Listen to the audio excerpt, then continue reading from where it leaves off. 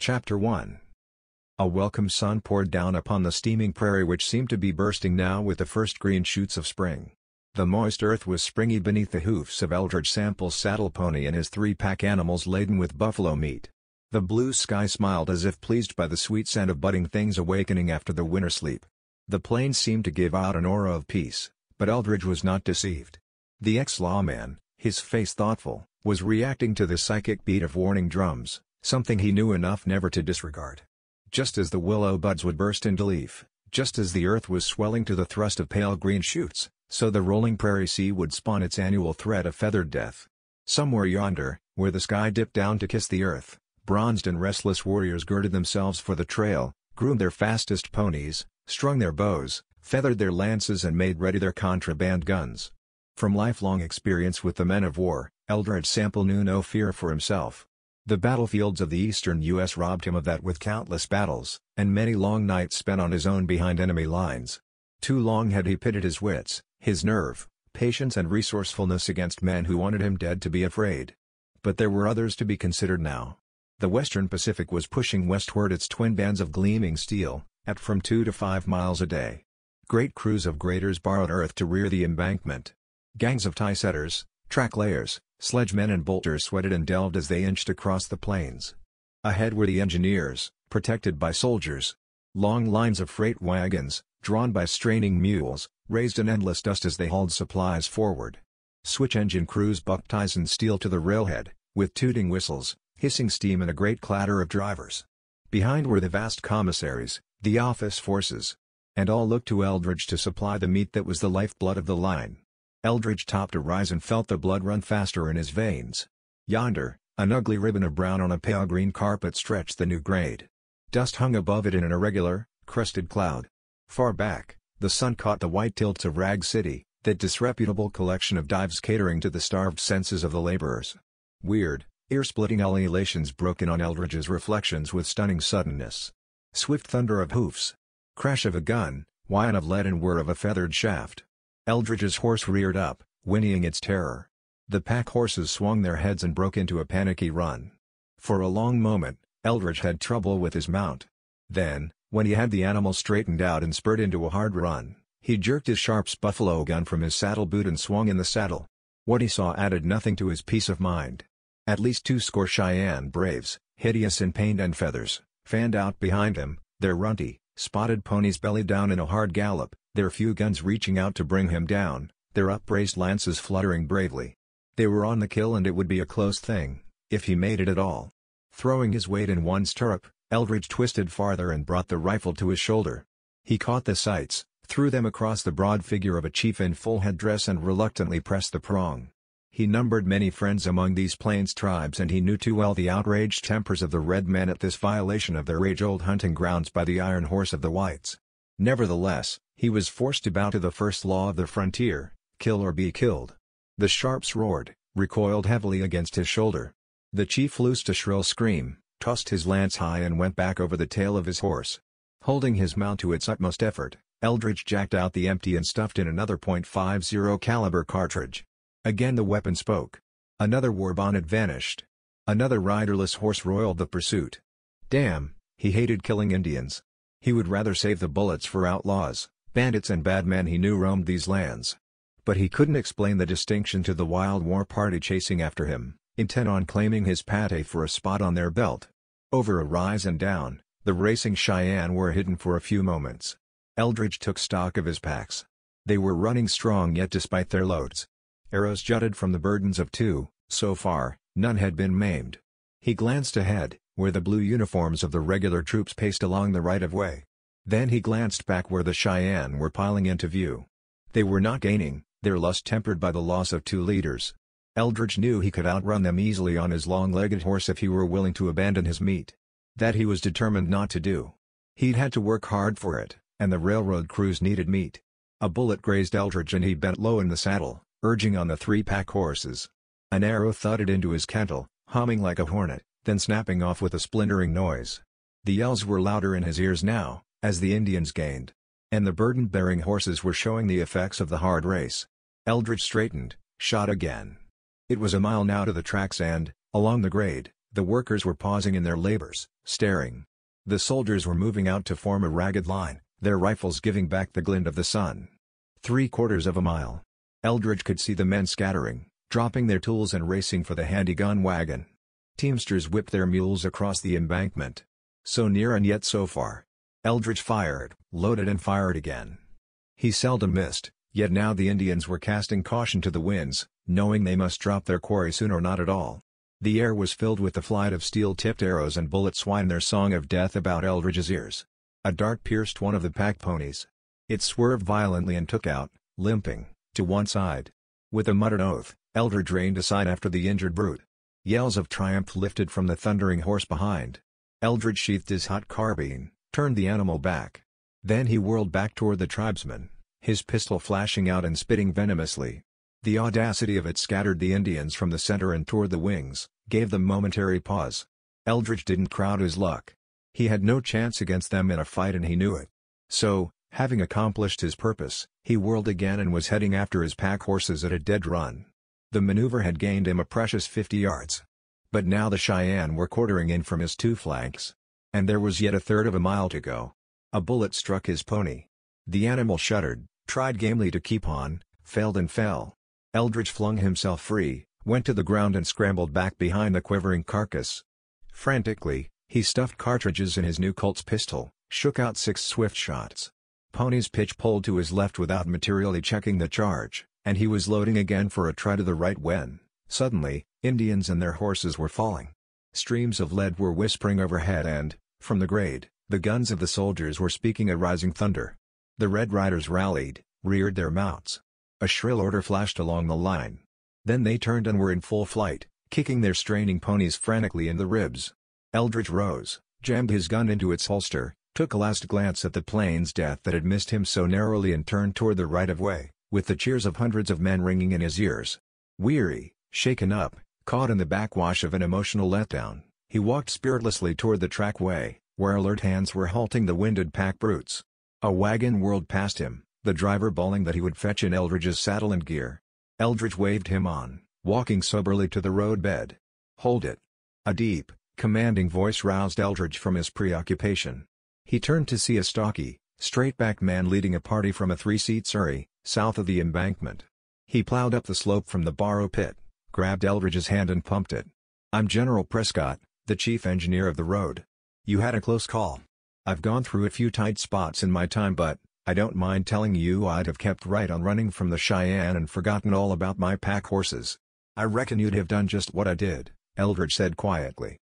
"If you realize the part fresh meat plays in putting this road through. The plains are full of meat, but men don't grow on bushes. Meat is scarce, General. I'll be glad to take you out to prove it." The engineer seemed taken back. He scowled into Eldridge's blue eyes.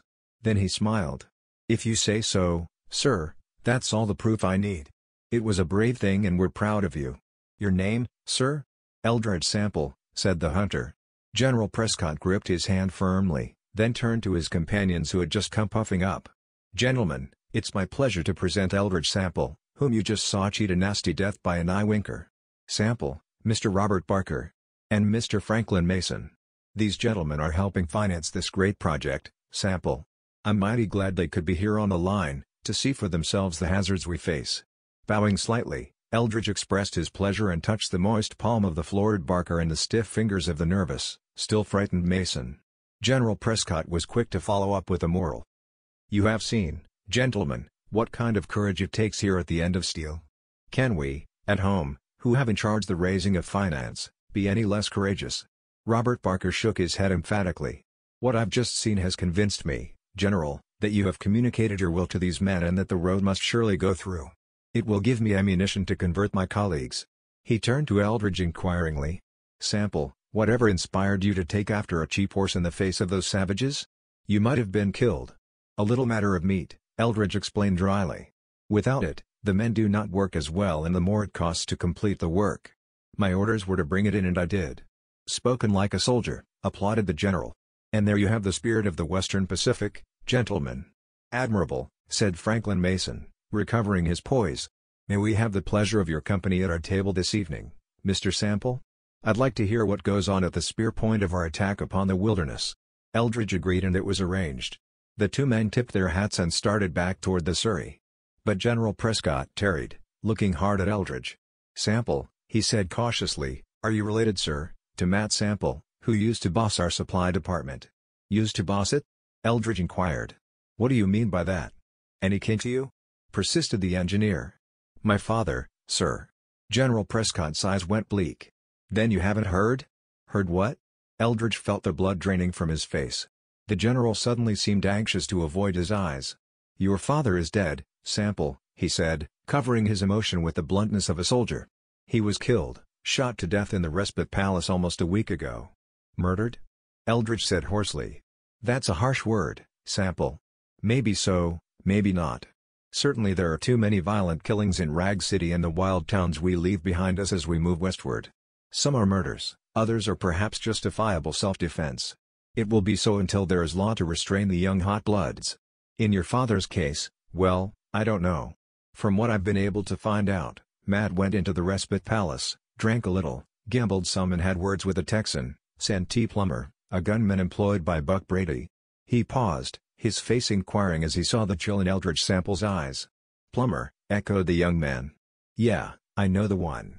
The story goes," continued General Prescott, "that Plummer caught Matt cheating at cards and that when he challenged him, your father went on the fight." "I don't know. I'm too busy putting this road across a continent to have time to investigate personal quarrels that take place off the right-of-way. Matt was a good man and I'm sorry. We will be hard put to find anyone to take his place. Well, take it easy, boy, and don't be hasty. We'll see you at supper." Chapter 2. When Eldridge went to the company mess that evening, he was still a little dazed by the catastrophe. Bluff, hearty Matt Sample dead. The singing, swearing, swashbuckling man who had been father and mother to him lying stiff and cold in a rough pine box, back in Junction City.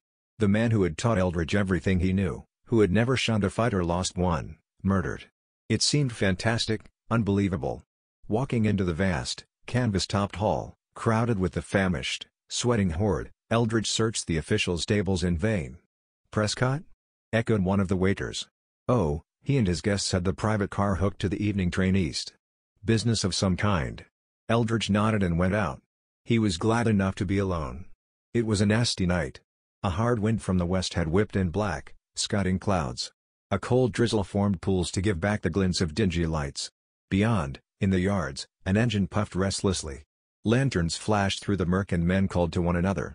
A renewed ringing of the engine bell and an insistent whistling roused Eldridge from his uncertainty and seemed to make up his mind for him.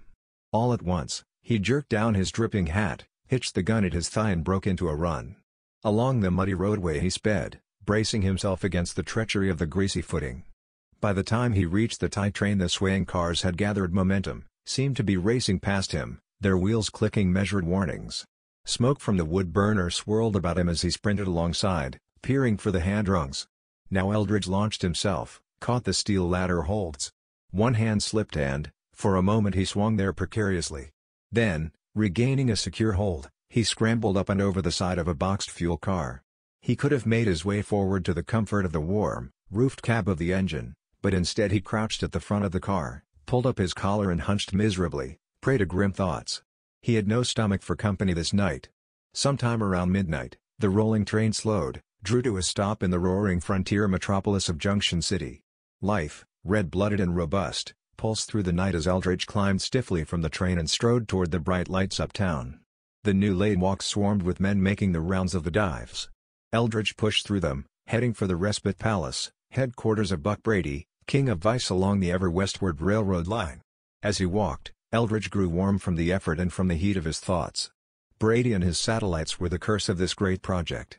Waiting like foul spiders to trap the roistering Irish laborers, poison them with cheap whiskey, befuddle, slug, rob them, and then cast their dulled husks outside for the railroad to use as it could. Making their own laws and enforcing them in their own arbitrary ways. Eldridge thought of the big, brutal genius who commanded this golden, vampire business, Buck Brady. The man had started with the first rail laid out of Omaha, with one rickety wagon, a barrel of rot-gut whiskey and a dozen tin cups. Since that historic day, his shadow had lain increasingly dark over the road. From the first, he had prospered, taking practically all of the earnings of the horde of workers, always expanding, discouraging competition with violence. Somehow Eldridge's terrible anger turned from the Texas killer who had murdered his father, to this suave, overfed man who was the mainspring of every evil act in Junction City. "He's the one that's got to go," he told himself. "He's ringed with guns and the man who braces him will die. But, with him out of the way, everybody and everything will be better off." The respite palace reeked with sweat, smoke and the sour smell of stale liquor. It was a bedlam of reveling, this home of the heartless baron who controlled the lives, habits and destinies of so many of the inhabitants of Junction City.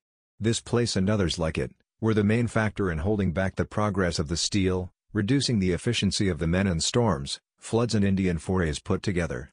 Eldridge elbowed his way to the bar, took his station there with glass and bottle.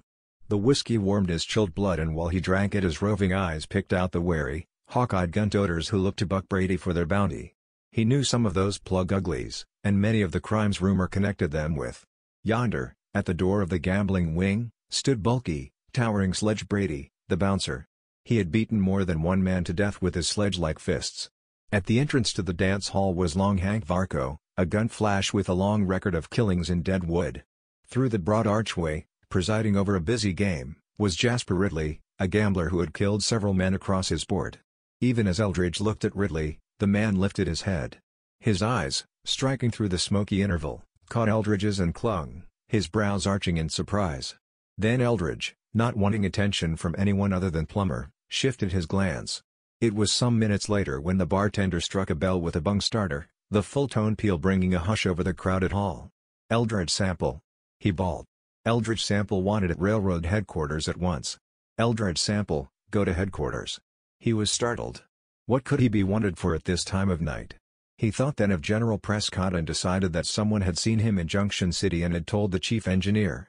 Prescott had warned him to act sanely and slowly, and was now probably worried about what the son of Matt Sample might do. Reluctantly, and with a last sweeping look for the man he sought, Eldridge bestirred himself and left the saloon, more than a little surprised at the number of eyes that followed his going.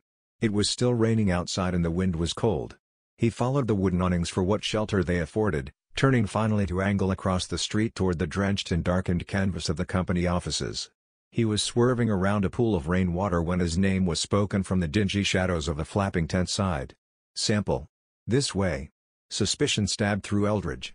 He halted abruptly, poised and deadly as he peered toward the hail. Then, almost without reason, he was reaching for his pistol. Too late. A slender ribbon of orange flame licked toward him, then seemingly through him.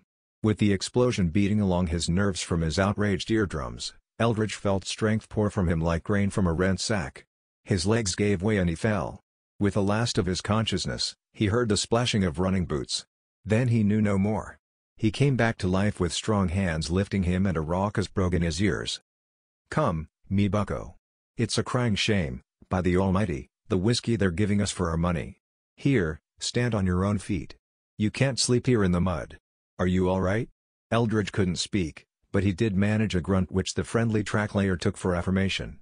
He slapped Eldridge between the shoulders, nearly knocking him down, and hurried away. Eldridge stood weaving there, prey to waves of pain through his middle. The call had been a trick, he knew that now. Jasper Ridley, the gambler, had spotted him, tipped off someone, probably Santee Plummer, and had told him outside to his death. And Eldridge had little doubt that death it would indeed be for him soon. Surging rage poured through him, the best tonic he could have found.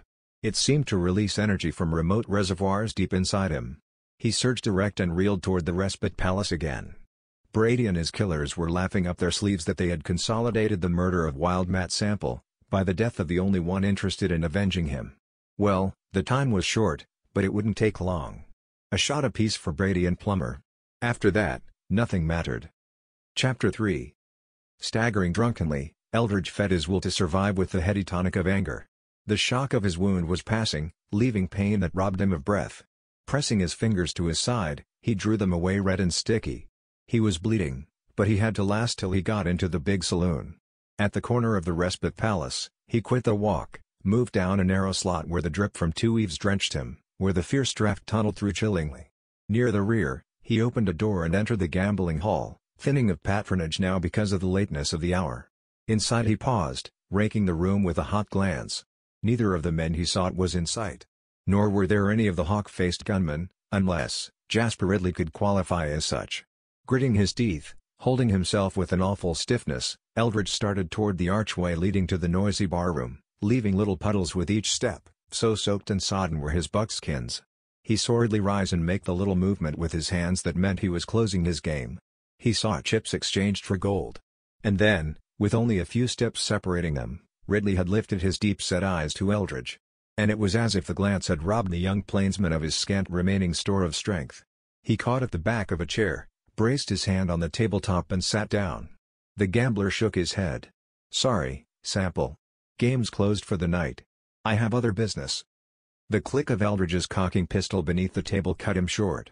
"Sit down," Eldridge commanded, from between locked teeth. "Shove out chips and cards and keep your hands on the table. And if I don't, I'll kill you, Ridley. Where's Plummer and Brady? And while I'm asking, where's Longhand Varco?" The gambler, busy with markers and a deck, shrugged. "How should I know? I'm not their guardian. They come and go, where, is none of my business. But don't worry, they'll show up. They always do, when they're least expected." "I'll wait for them," Eldridge said.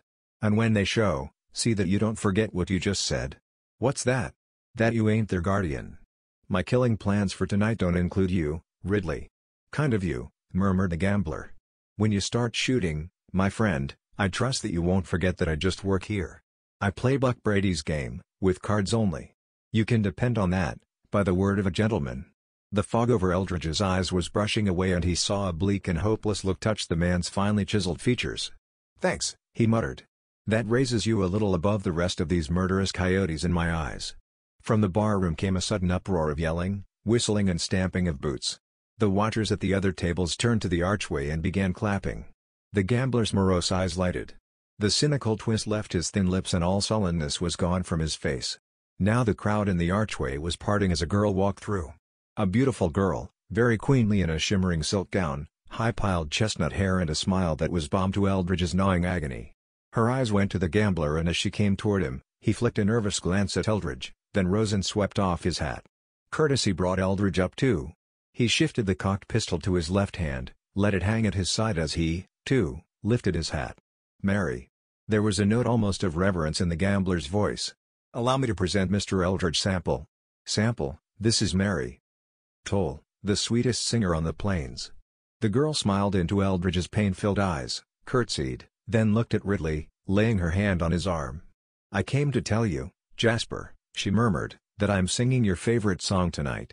Thank you for thinking that much of me, Mary." She laughed lightly, patted his cheek and was gone. With a deep sigh, Ridley sank into his chair again. And, because Eldridge's action was slower, the gambler's eyes widened on the red stain deepening on the plainsman's wet buckskin. "Sample," he said. "You're bleeding." "Yes." Eldridge sat down. "A slug in the guts is all, Ridley. A little token of the esteem in which I am held here." "Meaning what?" Ridley asked sharply. "One of your fine feathered gunman friends told me outside and let me have it from the dark.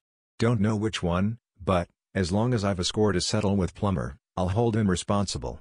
"Plummer and the man he works for, Buck Brady." Ridley inclined his head. "I'm sorry, Sample. I thought you were drunk. Such a wound is egregious.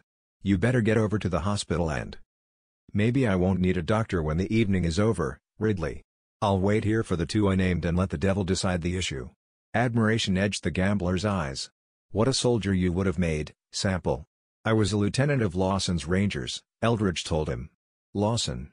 The gambler's eyes burned. "And I rode with Morgan." "I know. You ranked a captain.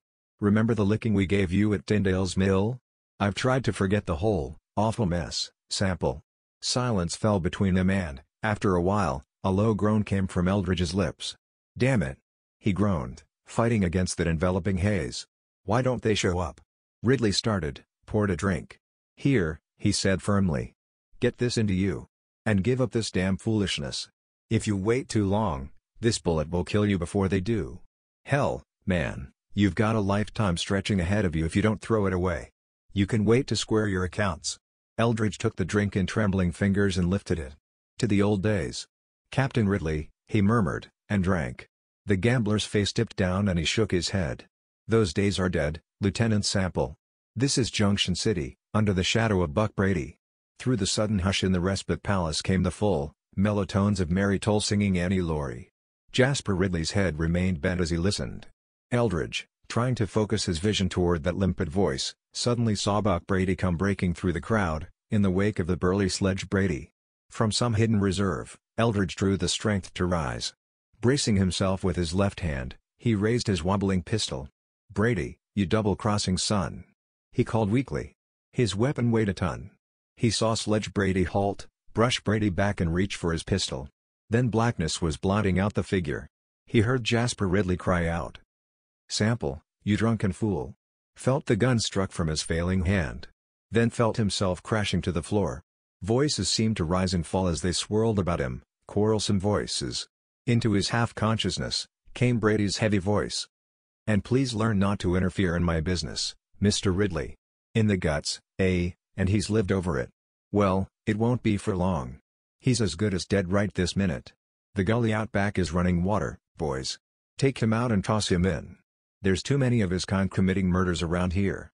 Eldridge tried to cry out, but his spent faculties eluded him. He felt rough hands pick him up, knew he was being carried.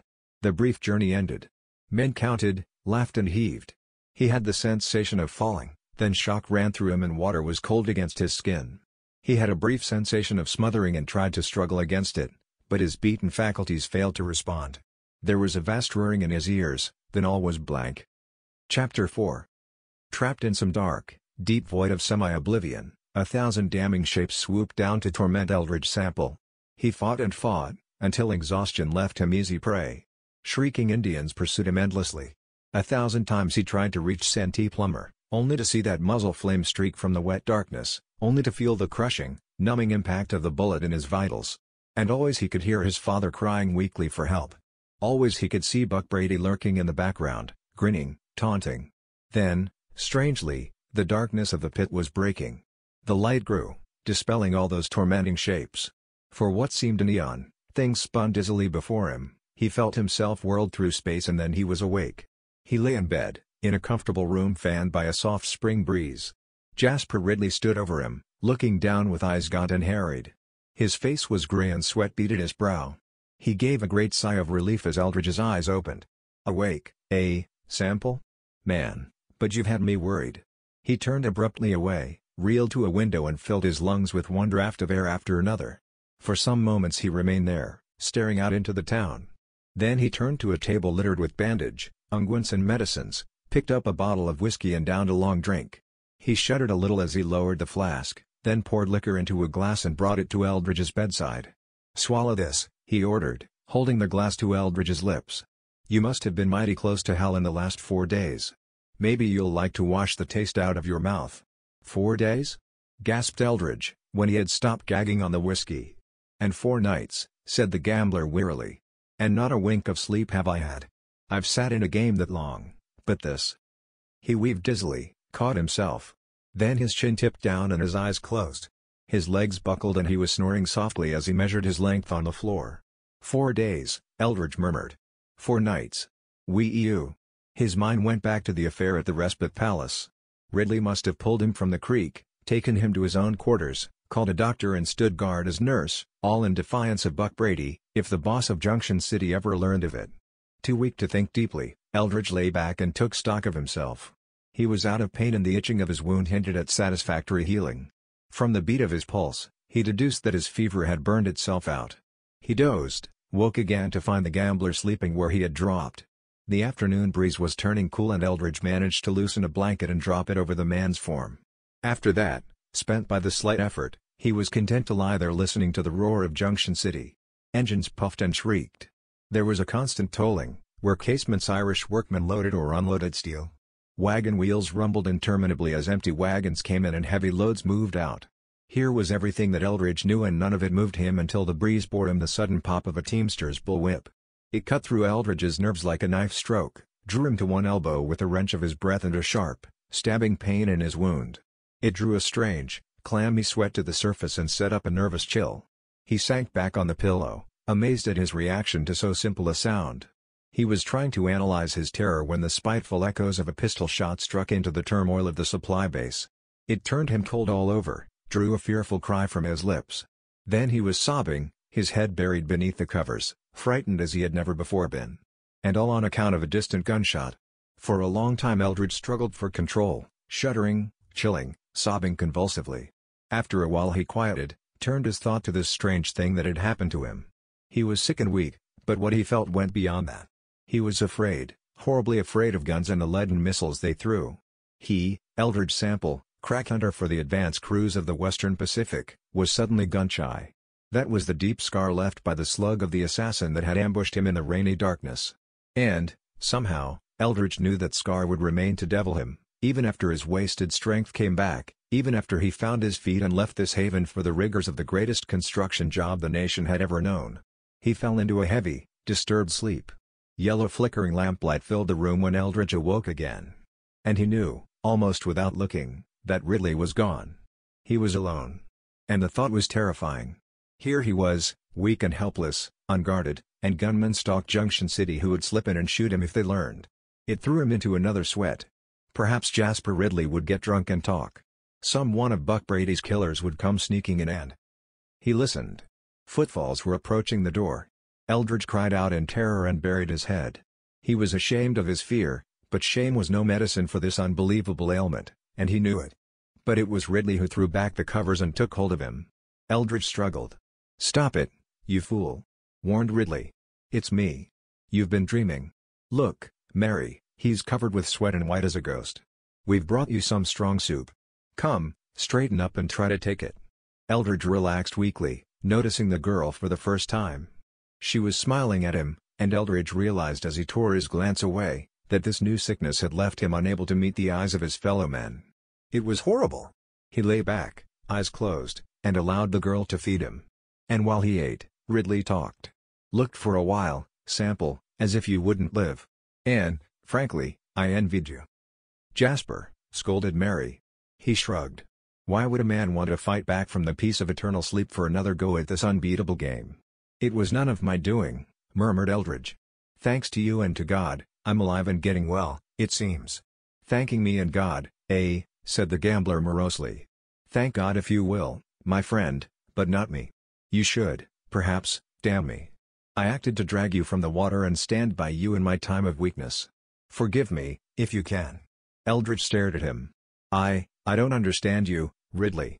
"That's because we're as different as night from day, Sample. You have courage, zest for living. I crave the peace that death brings, yet I am too cowardly to end this mockery." "Hush, Jasper." Mary laid a hand on his arm. "Don't talk like that." Eldridge marveled, never having seen a woman look at a man as she looked at Ridley. Nor had he ever seen such bitterness, such despondency, as was mirrored in the gambler's face. There was something between these two, he told himself, something that must go unspoken, something enormous and terrible. And Eldridge felt a sudden moving kinship to this morose man who had saved his life.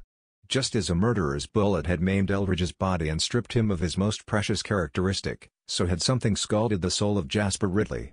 With the girl's grip on his arm and her eyes boring steadily into his, Ridley shrugged off his black mood, grinned and lit his pipe. "By the way, Sample," he said, in a changed voice, "I am supposed to have been ill for a few days. Buck Brady and all the rest think you're dead. Mary and I are all who know different, of all the Respite Palace crowd. It will be better, perhaps, if you give them no reason to think otherwise." "Meaning what?" "I mean get it out of your head that you can buck that crowd. Others have tried it, and failed. You will, too. When you get up on your feet, hop a train and go someplace in the East." "You mean, run from them?" "They fed you one bullet this time. That you've digested it will prove to them that you're tough. They'll feed you plenty next time, for good measure." Eldridge felt the blood drain away from his face. A chill shuddered through his body. So keen was his suffering that he could feel those bullets smashing through his flesh and bone, even as the gambler spoke. "No." He choked. "No, no." Ridley misunderstood. "I can understand how you feel, Sample, about that business of running. If Lawson and any of his men ever gave an inch, I never heard of it. It was their code to die first. And you're carrying that code along with you. But why? There you had a cause. Here you have nothing more than a full idea of crying vengeance for one who is happy out of it. Don't be a fool, Sample. It won't make you a coward to walk out of this mess. The whole lousy business is as rotten as Brady, and he's the only one who can win." "You're tiring him, Jasper," warned the girl. "We'd better go." "You're right, Mary," said the gambler, picking up the tray. "You just do some thinking about what I've said. You can do as you choose, of course. But 7 days from today, At this hour, you're leaving this room. The following morning, Buck Brady will know that you are alive, if I'm still alive myself," Eldridge gasped. "You'll tell him that?" "Why?" "Because I worked for him, Sample. Because I'm not like you, a brave man. I'm a coward. I lick his boots to keep my slimy place. Now good night to you. See you about dawn." Those 7 days sped swiftly. Ridley and Mary saw that Eldridge wanted for nothing. The doctor called on him once each day, reporting favorably after each visit. He gained strength steadily, and before the week was up, he was trying his legs. Jasper Ridley, in off moments, seemed to like to sit and talk with Eldridge. And the young plainsman learned of the movements in the great game being played from Junction City westward. Fresh crews were pouring in endlessly, from the east. Speed was the catchword. Indians were giving trouble, especially in stopping freight outfits hauling supplies to the advance camps. Trainloads of supplies were being derailed and destroyed by vandals in numbers of places. There was a shortage of foodstuffs and prices were skyrocketing. Wild Matt Sample was missed terribly. General Prescott and Joe Hunt, his general superintendent, were beside themselves, beset by endless problems. Though Jasper Ridley didn't say so, Eldridge sensed the fine hand of Buck Brady in these troubles. The man's shadow lay darkly over the destinies of the struggling Western Pacific. From talks with his father, Eldridge had learned long ago of Brady's boasts that before the rails had spanned half the width of the plains, he would own the contracts to supply the line with food, ties and hardware. That General Prescott had fought and balked him in this ambition must have been gall and wormwood to Brady. He had established his own stores, warehouses and freighting crews. And what little business had he already done with the harried road, when deliveries began to be delayed? Brady was scamping the road, holding back progress, and with good reason. Every day of delay added its quota to his growing fortunes. Eldridge shrugged. It was hell, but it was the business of someone who was paid to defeat Brady. He, Eldridge, had made one pass at the man, and all it had earned him was a bullet in the guts and a taste of death. He would get away from it all. His pony and gear, he had learned, was waiting for him at the head of rails. Far to the west lay the Rocky Mountains and a good living following the trap lines. Eldridge was shaky on his legs, the night he said goodbye to Mary Toll and walked with Jasper Ridley to the yards, where a work train waited to make the run to the end of the line. For a moment they stood silently, staring at the flashing lanterns, at the hustle and bustle of feverish activity. The engine let loose a warning blast and the gambler's hand went out. Eldridge gripped it. "Goodbye, Ridley, and thanks for everything. Somehow, I'll make it up to you." "Goodbye, Sample. I'm glad I could be of help." His eyes turned away from Eldridge's, widening with surprise and something more gripping. "What will you do now, Sample? Go back to your hunting?" Following the man's strange glance, Eldridge's breath was expelled by a violent reflex. Yonder, moving alongside the cars with the gunman, Plummer, at his flank, came Brady. And Eldridge was suddenly stricken with that old uncontrollable terror. Trembling all over, as if from an attack of malaria, he withdrew his hand from the gambler's clasp. "And no," he stammered. "I'm quitting the road. Losing myself in the mountains with my traps. Well, goodbye." The gambler's face was a mask, but in his eyes Eldridge read a vast disappointment, a trace of scorn. Ridley knew now. Knew he was afraid, yellow. "Luck to you, Sample," Ridley said. He turned his back and headed toward town.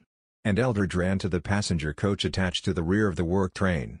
Inside, he flung himself into a seat and huddled there, drenched with the sweat of terror lest Brady had spotted him and was sending Plummer to finish an uncompleted job. Chapter 5. Back at the head of steel, Eldridge Sample was welcomed by men sincerely glad to see him. But their welcome brought little comfort and no answering smile to his lips. Everywhere were the signs of violence. Casement's Irish track crews went to work with guns in their hands. The cohorts of Buck Brady still held forth in Rag City, playing their treacherous games, daring the world to interfere. Eldridge's old boss wanted him to take up his hunting, but Eldridge begged off, pleading the incapacity of his wound which still bothered him. He stayed close to the bunkhouse, somehow sensing their change toward him. These hardy men took courage as a matter of course, and measured a man by the sand in his craw. Nights Eldridge struggled with bad dreams, with Brady's killers stalking him, with gun flashes lancing from the dark and lead crashing through his vitals. Once he woke up screaming, with sleep-drugged trackmen holding him in his bunk and trying to wake him. Days he sat in shady spots, staring out along the trackway toward the distant mountains. Those heights, which he had always considered as a haven, seemed strangely changed now, repelling. And, miserably, Eldridge confessed to himself, that he was afraid of the Indians. Once he had laughed as he fought them. But now. Yet even as he feared, Eldridge also chafed. Idleness irked him. And he could see the gradual slowing of the work. Food, rails, ties, men, all were failing to get to the front in satisfying quantities. Lines of communication were breaking down behind, and wild tales filtered to the front camps of burned wagons, vanished teamsters, derailed trains and ravaged stores. A vague restlessness obsessed the brawny workers. The rumor persisted that Western Pacific was going broke, that the work was to be halted, abandoned. Crews demanded their pay at the end of each day's work, and the Knights saw them riding the empties back to Rag City to squander the money burning holes in their pockets. For the 12th time, Danny Mulvaney, the grading boss, came to Eldridge. He was drawn, worried, frowning. "By the saints," he said, bluntly. "When are you starting your hunting? You look fit as a fiddle to me, as far as your body's concerned. But something's eating at your innards, like a disease. What is it?" "I'm all right," growled Eldridge. "Then get out there and fetch me in some meat. 2 more of the hunters quit today and the rest ain't bringing in enough. Come on, now, or are you afraid?" "I take that unkindly, Danny," protested Eldridge, without anger. "You saw me bring in the meat right under the lances of the Cheyennes." "Sure, and I did, kid. And that's what worries me. The Eldridge sample I saw that day is not the lad I'm talking to. Not but would that bucko stand by and see me brave boys drawing in their belts fair lack of meat. No, sir." "What do you say, Eldridge?" Eldridge kept his face down, shaking his head miserably and fighting against the chill that froze his vitals. Danny Mulvaney spat, turned on his heel and strode away. Eldridge stared after his friend, stricken with shame and anger. He was tempted for one brief moment to take after Mulvaney, spin him around and make him eat his insinuations. But he didn't move. It was hard, terribly hard, to prove the truth a lie. Yet, after minutes of thought, Eldridge knew he must take steps to beat this thing that held him in bonds. The longer he delayed the fight, the less sure he was of winning. Goading himself, he went to the bunkhouse and got out his guns. He trembled as he lifted the pistol. How awkward it seemed, how deadly. And the heavy sharps was worse. The muzzle described a circle as he threw it to his shoulder. Trying to catch the sights, he felt sweat break coldly over his body. He closed his eyes and groaned. Eldridge fought the long fight in that deserted bunkhouse, the good fight. And although he seemed to make small inroads upon his fear, he was able to whip his mind to the hardest judgment he had ever been forced to make. Death to him, and to his father before him, had been only the price of failure. Those two things were tied together like man and wife, and Eldridge hated them. Yet neither failure nor the death it brought was as bad as cowardice and the scorn of one's fellow men. Failure was the same everywhere. Death here at Railhead was as absolute as death in the lonely mountains. The difference was the audience, the men he knew looking at him fail. His mind made up that the battleground for him was in the Rockies. Eldridge took his guns and gear down to the corral and gave his pony a feed of grain. After supper, when the shades of night had been drawn, when the hostile redskins would be haunting their lodges rather than the war trails, he would pull out. Alone, in some high mountain meadow, he would battle his gun shyness and try to reclaim a little of the Eldridge sample he had once been. The coming of night frightened him. He took no part in the rough and ready hilarity of the evening meal and ate little. Afterward, acting unconcerned, he moved toward the corrals. He had taken but a few steps when a group of horsemen, some of them straight-riding cavalrymen, came posting by.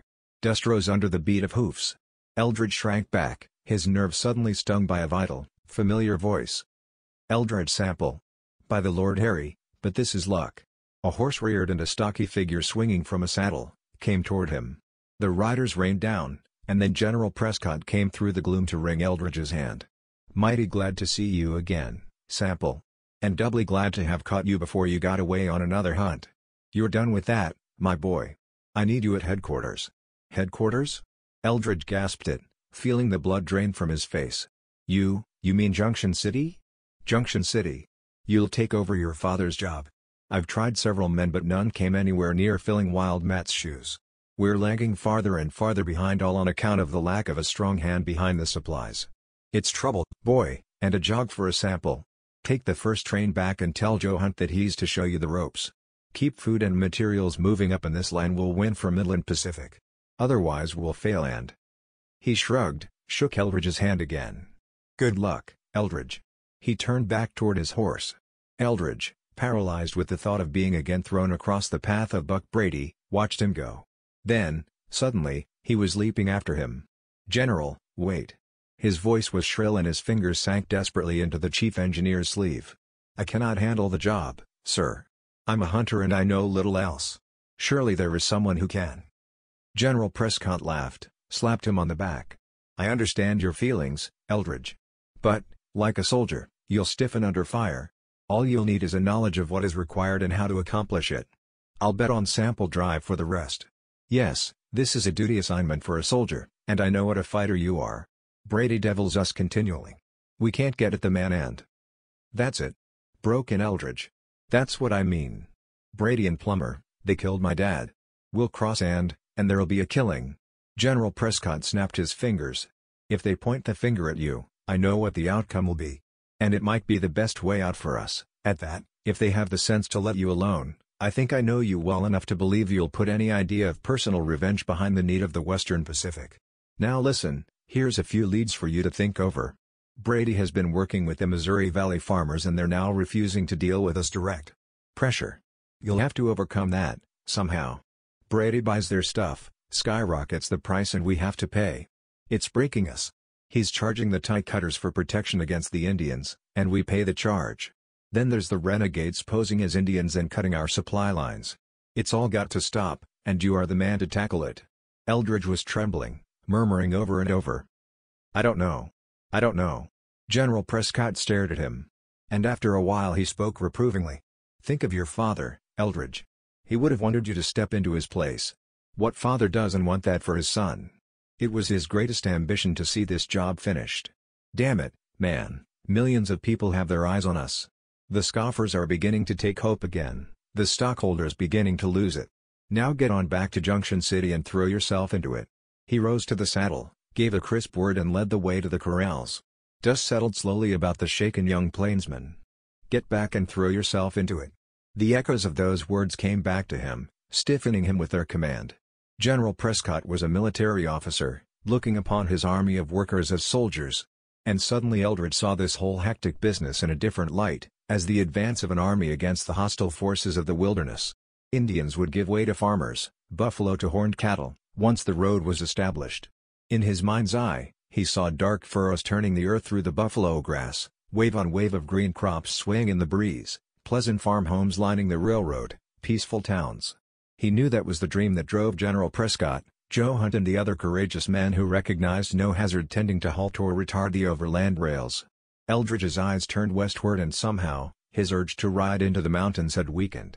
Behind him, he knew, he would leave the scorn of brave men and the memory of his own father, the laughing, fighting giant who had never feared man or devil, who would have gladly died rather than abandon a trust. Almost without his knowledge, Eldridge was moving. He went to the corral fence for his gear, carried it to an empty car of the work train, even then steaming up for the run back to headquarters. He was sprawled in that car, his head on his saddle, staring westward to where the rising moon touched the faraway crests of the Rockies, when the train pulled out. He shivered a little as the thought came to him that he was probably looking at those wild heights for the last time. And was pleased that there was no recurrence of the panic, only a heavy resignation to a fate that seemed inescapable. Chapter 6. It was an ordeal, Eldridge's return to Junction City. And he both blessed and damned the windy darkness as he made his way to the living quarters of dominant Joe Hunt, the general superintendent. The blackness made him inconspicuous among the many men moving hither and thither among the canvas buildings. But he had to acknowledge to himself his fear of deep spots of gloom that shut out the moonlight. It was from one such place that the shot had come, the shot that had snapped something inside him, that had made him something far less than a man. Depositing his gear outside the lighted front of Joe Hunt's headquarters, Eldridge went in, waited his turn and was finally shown into the private office of the calm, substantial man who carried so much upon his shoulders and whose personality seemed to fill the room like a tangible force. "Glad to see you, Sample," Hunt boomed, crushing Eldridge's hand in a vice-like grip. "Knew your father well and I've missed him more than I can tell you. General Prescott has mentioned you often, during our recent setbacks, as the one to take over your father's work." Eldridge eyed him gloomily. "That's quite an order for a hunter, ain't it, Mr. Hunt?" Joe Hunt smiled. "The answer lies in you, young man. The job is yours and we're betting on the fact that you're a Sample, son of Wild Matt. I'll sleep better tonight, I can assure you. Now about your duties. You know what you're up against?" Eldridge cursed the heavy discomfort inside him. "I understand the trouble well enough," he said spiritlessly. "It's Brady." "Brady, Hunt nodded solemnly. And all his hellish crew. They've pretty well euchred us, at this writing. It'll be your job to outguess Brady, outsmart him and outfight him if it comes down to that. Keep food and materials flowing to the front, and get them as cheaply as you can. Money is tightening up. Prices are rising. We've got to make a dollar go twice as far as before. The construction end is well organized for efficiency, but laborers won't do a day's work on an empty belly. You mustn't make your father's mistake of thinking all men fight in the open. That cost Wild Matt his life. Your enemies, our enemies, will strike from the dark. Why what's wrong, Sample? You sick? Eldridge clutched at the edge of the desk, knowing that the blood had drained from his face. There was a stabbing reminder of a bullet scar inside him and his stomach was threatening to turn over. It's nothing, he stammered. Just an old wound that gives me trouble. I'll be all right, I hope. I hope so, too, Sample, Hunt said sympathetically. I mustn't keep you standing here, feeling like you do. This is my home and office, 24 hours a day.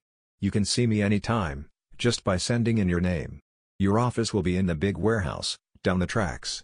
Comfortable living quarters behind. Turn in now and start fresh tomorrow. And make things hum, for we're way behind. His hand came out. Eldridge gripped it and turned outside, glad to get away. He was sick and shaken, and the thought that Hunt might learn the reason for his sickness made him sicker yet. Gulping great lungfuls of air, he plodded down the littered, humming yards, where lanterns flashed and men loaded supplies on waiting cars. Eldridge paused to watch the work, sensing a definite inertia that had not been there once. The workers, for the most part, were young, army-hardened and trained in discipline. The pick of the many, many thousands who had been tried. But now there was a dogged sullenness about them. Fewer recruits were coming up, each day more were quitting, going back east. Off to Eldridge's left, a bunch of men answered the roaring brogue of an Irish bucko and dropped their burdens. There was a quick gathering about a protesting foreman. Voices uplifted angrily. Eldridge suddenly forgot the thing that knotted his insides, walked over. Picking up a lantern, he climbed to a pile of ties. "All right, men," he bawled. "Close your jaws and listen to me." Startled, the men fell silent, staring. Then they seemed to shift into a half-circle about him, tanned, brawny-fisted men possessed of tempers as uncertain as open powder. A voice from the rear sang out. "What's on your mind, me bucko? Speak your piece. While you're loafing here," Eldridge's voice flayed them. "Chewing the fat and shirking your job, men are going hungry out there on the line. Gangs are standing on their tools, waiting for ties and steel. You talk and the railroad stands still. Well, it's going to stop. And who says it is?" shouted one, over the sudden mutter of discontent. "And who the hell are you, me fine feathered tragedy, to tell us what to do?" "I'm your new boss," answered Eldridge. "Son of Wild Matt Sample. Know him, did you? I've got my orders from Hunt and General Prescott, and I'm carrying them out if I have to fire every man in Junction City. You can start with me," came the brogue he had heard before. "What's the use of running good steel and ties to the front to lay in the rain? The railroad ain't going much further, a man can see it with half an eye." Eldridge peered, trying to pick out the speaker. Failing that, he spoke to them with acid contempt. "And I thought you were Irishmen, the pick of Casement Brothers' crews. It seems I was wrong. No Irishman would give up without a fight. The devil only knows what you are, but it must be something pretty low." A roar of rage lifted as his barbed words sank home. Their heads turned to this man who had suggested defeat, and curses tainted the night air. And now the first Irishman was busting through them, his great legs churning. A hatless, red-haired giant, he planted himself before Eldridge. His mauling, freckled fists jabbed belligerently into his sides. His great shaft of a neck was strained and his red face was contorted. "Not Irish, eh?" he roared. "Well, maybe you'd be pleased to tell Sean McGarvey what he is, then. Why I can smash you between me thumb and finger like as if ye was a bug." "It's Wild Matt's whelp, Sean," warned someone. "I can see it in him now. A splinter off the old stump. And Irish as Paddy's pig. Be the saints, we've a boss at last that's a fighting man from the old sod. No more of these pencil-pushing dandies." Sean grinned at the interruption and his blue eyes flashed. "So it's Eldridge Sample you'd be after being, eh? Sure now, and that puts a different face on it. The saints be praised. But you're young and like a little child. The W.P.'s buckling in the middle, staggering and going down. Them that sticks with it will go down with her. Nobody but a crazy fool would go on with such a dead pig in the poke. It'll mean starving and slaving and then whistling for our pay. None of us are such fools. "What do you want us to tackle for you first?" A great roar went up from the rest, and all at once they were pommeling one another. Eldridge repressed his first real smile in weeks. He had heard his father speak of the feats of strength performed by the giant, Sean McGarvey. The man was strong as a bull, but fickle as the wind. Mere thoughts to him were signals to action. He needed a strong hand to steady him, to direct his mighty powers. When the demonstration quieted, Eldridge said, "Sean, you'll be my yard boss here. And I'll be depending on you to keep the boys working. Now get that train loaded and no knocking around about it. When she pulls out, come over to the warehouse to see me." The big Irishman's roar almost blew him off his perch. "By hell, Sample, and you ain't making no mistake." He turned on the men. "What ails you, you grinning jackasses? Didn't you hear the lad? McGinnis, Murphy, O'Sullivan. Jump at it. Fly at it, or I'll knock your empty heads together." Eldridge climbed down and walked away, listening to Sean bullying, praising, cursing and belittling, lashing his men to redoubled effort with his caustic brogue. All sullenness, all listlessness had vanished, and Eldridge was warmed inside. It was good to know suddenly that he had allies to lean upon, fighters like McGarvey and the rest to stand with him against Buck Brady. But uneasiness walked with him toward the warehouse. It was his name that had won them. To them, it meant the return of Wild Matt, whom they had loved.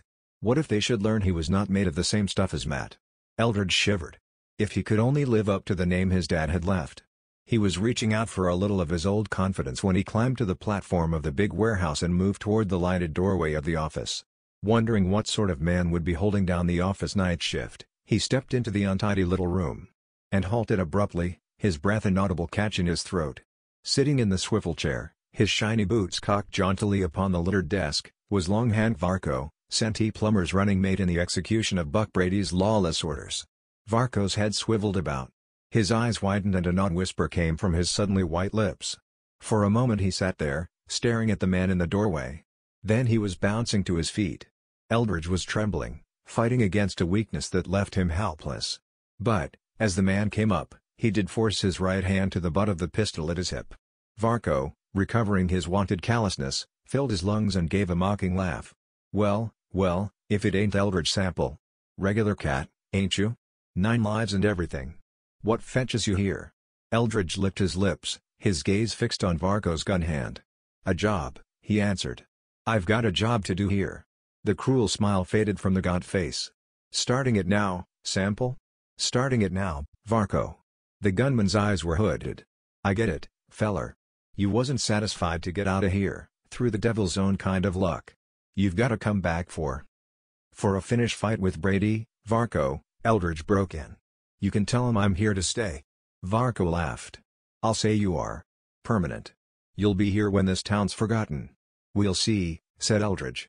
"What you doing in my office, Varco?" "Your office?" The man lifted bushy black brows. "Mine. I'm the new superintendent of supplies and I'm too busy to be bothered with your kind. Get out and stay out." The gunman's grin was bleak. "So not starting the old payoff yet, eh, Sample? Well, anytime you feel lucky." His lank body shook with silent, taunting laughter. "Eldridge Sample, superintendent of supplies. Won't that amuse Buck? Prescott must sure be hard up to name a man to the supply depot that won't last no longer than you will." Eldridge got a tighter grip on his screaming nerves. His face was dotted with beads of sweat, though it was cool in the office. "I'll last long enough to bust Brady and give you something to remember me by, Varco. T." He gunman was tense, his lips furled back. "You won't last the night," he promised, swaying on his toes and angling his elbows. "Fact is, you're finished right now. Brady marked you for a cold grave, feller, and that's what you get." His right hand was flashing in the draw. And, try as he might, Eldridge couldn't force his own hand to match the lethal move. He read murder in those eyes, but terror held him in its iron grip. Not terror of dying, for in that moment death seemed swift release from the damning thing that held him. But some unnamed terror, born of the bullet that seemed to have robbed him of his powers, his courage, his fight. He saw the gun flash from its leather sheath beneath the man's long coat, braced himself for the shock of lead. Then, suddenly, he was shouldered violently aside into the floor. Across his vision the bulky form of Sean McGarvey seemed to float with incredible swiftness and the giant's roar filled the small room. With one swipe of his hairy paw, Sean struck the lifting gun from the killer's hand. He caught Varco's 2 lapels in his steel fingers, drew the man toward him and struck, all in one vast explosion of muscular effort. Crash of flesh against flesh. Varco's head snapped back sickeningly. His hat flew off and he sank limply into the big man's arms. Holding the unconscious Varco in one arm, retrieving the hat with his free hand, Sean jammed the top piece on the gunman's head, picked him up like a baby and carried him outside, without a look at Eldridge. From outside came a grunt, then the clump of a man's body on the soft earth of the roadbed. A moment later, Sean came in, dusting off his hands, smoke belching from his small inverted pipe. Eldridge had come to his feet, weak and ashamed. But the straw boss seemed to notice nothing untoward in his behavior. "The lousy varmint," he rumbled, grinning savagely. "The nerve of the likes of him, coming in here and drawing a pistol on me, boss. Devil a bit did he expect you to talk up to him, me lad, after the chinless bosses they've had here since your old man died. Nice work, bucko. It's the way we'll build this road if it can be built. But watch that devil. He's one of Brady's worst." "I'll watch him," Eldridge said. "Now you get back to the job, Sean. I've got to get some sleep, being up so short a time from a sick bed." He watched the big Irishman leave, then went back to his sleeping quarters and to bed. The news of this happening, of his own return from the dead, would spread like wildfire through the ranks of Brady's henchmen. There would be furnished an added incentive for them to point their brutal talents toward him. As he fell asleep, Eldridge feared the coming of the morrow. Chapter 7. After a troubled, feverish sleep, Eldridge awoke with the noises of a waking camp in his ears. He was sitting on the edge of his bunk, pulling on his boots, when the door crashed open and a man surged into the half-gloom of the dawn-lit room. Eldridge came up, snatching his gun from its holster as he rose. He expected the worst and was surprised to make out a scowling, diminutive man with black, tousled hair peeping wildly from under his battered hat. His face was like wrinkled leather, his pale eyes snapping as he stood braced on short, bandy legs. "Sure, and I'm looking for Eldridge Sample," he announced belligerently. "I'm Sample." The man eyed him up and down and Eldridge fancied he saw disappointment mirrored on the knife-blade face. The scowl deepened. "McGarvey was after telling me about you," he volunteered. "I'm Paddy McGinnis, who bossed the day crew for your father. Wild Matt, still the lily-fingered dandy who took this over, turned me out. I'm back for my old job." Eldridge sighed his relief, studying the man. And he had the impression of looking upon a giant trapped in a small frame, a great spirit straining at its bonds. Regretfully, he shook his head. "Sorry, Paddy, but there's a good man in charge of the day shift. I'll be glad to have you with me, and if the day boss don't handle things like I want them." "Sure, and he won't. He'll be no good to you on the road. He's no damn good to himself." "What's that?" Eldridge blinked. "Come again, Paddy." "He's had a bad accident," grinned the little would-be boss. "He's broke up most awful bad and suffering terrible." "So?" Eldridge was not surprised. There were 25,000 men on the line, most of whom worked with heavy materials, under the most hazardous conditions. "Well, in that case, you take over your old job, Paddy. And I'm glad to have you back." "Thanking you most kindly, sir." Paddy doffed his ragged hat, bowing courteously. "What happened to the day boss?" asked Eldridge. "You were there when it happened?" "He got run over," murmured the little Irishman. "Sure, and I was there, all right." "Train run over him?" asked Eldridge, shocked. "No, not so bad as that. I'm the man that run over the lippy son of a bitch. And I'm the one who put you short a boss." You beat that man so bad he can't work?" "That I did. I had a fight to handle and I handled it with a pick handle. When I finished him, I threw him on a car and started him east. He's somewhere between here and the Missouri River now, bucko, and I'm thinking he won't be back. Well, I must be after getting out to start the boys to work. See you later." Eldridge stared after him, marveling. The day boss he knew as a big, hulking brute who got good results by driving methods. Half-pint Paddy had ruined him. The day crew would be in as good hands as the night gangs. Somehow comforted, Eldridge washed and went to breakfast in the mess tent. Later, sitting at his desk, he was confronted by orders. In the midst of his bewilderment, Paddy McGinnis came stalking in again. Eldridge handed him pleas from construction bosses for ties, for steel, fish plates and spikes. And there were peremptory demands from camp superintendents, mostly trained army men, who predicted disaster if food was not immediately forthcoming. Paddy scrutinized the communications, wrinkling his snub nose. "Sure, and it'll take 25 trains to fill these," he remarked. "We've got 5 to send out today." "Take care of the food orders first," ordered Eldridge. The little Irishman tossed the papers back onto the desk. "And where will I be after getting the food?" There ain't enough in all the warehouses to fill half these orders. Buy it, Patty. There's 500 or more farmers and traders' wagons at the edge of town and hundreds more doing today. Have them in here to see me. It's no good. The sons of bitches won't deal with the road. They won't?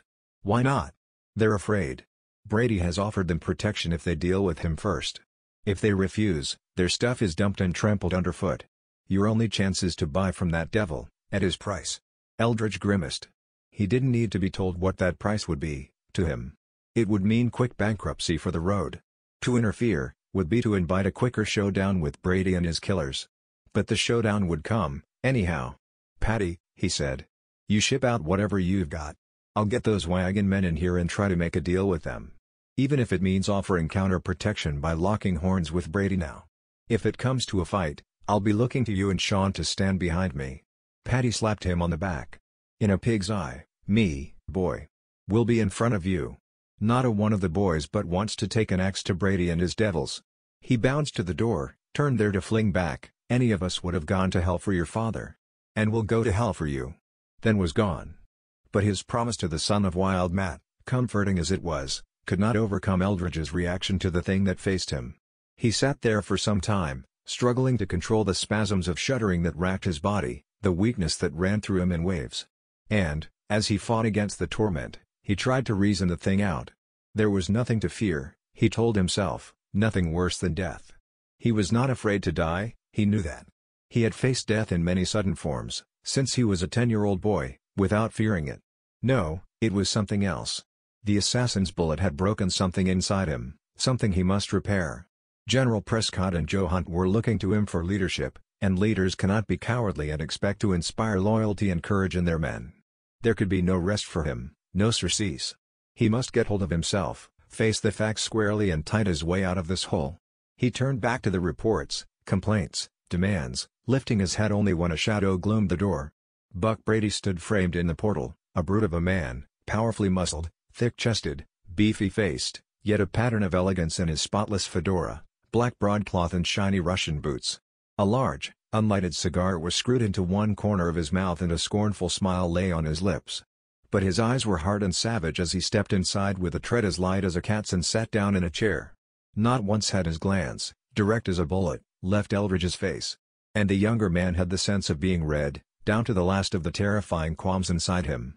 Brady seemed to fill the entire room and Eldridge groped for a defense against the terror of him. It didn't help any when he saw the unmoving shadow across the threshold that meant one or more of Brady's bodyguards lurked outside the door. The boss of Junction City cleared his throat. Been sick, eh, Sample? Lead poisoning, somebody said. Bad stuff, lead poison. Anger struck through Eldridge's fear. Bad for one as for another, he retorted. Brady laughed. I get you, Sample. And mostly you're right. But some men are immune. I'm like that. He bit off the end of his weed, spat it onto the floor. His voice grew snappish. You were a fool to come back here, my friend. How much warning do you need? I don't think you would have been here except for the help of some man. I think I know who that man is, and I shall settle with him in my own good time. But enough of that. You're here and in a position to do business.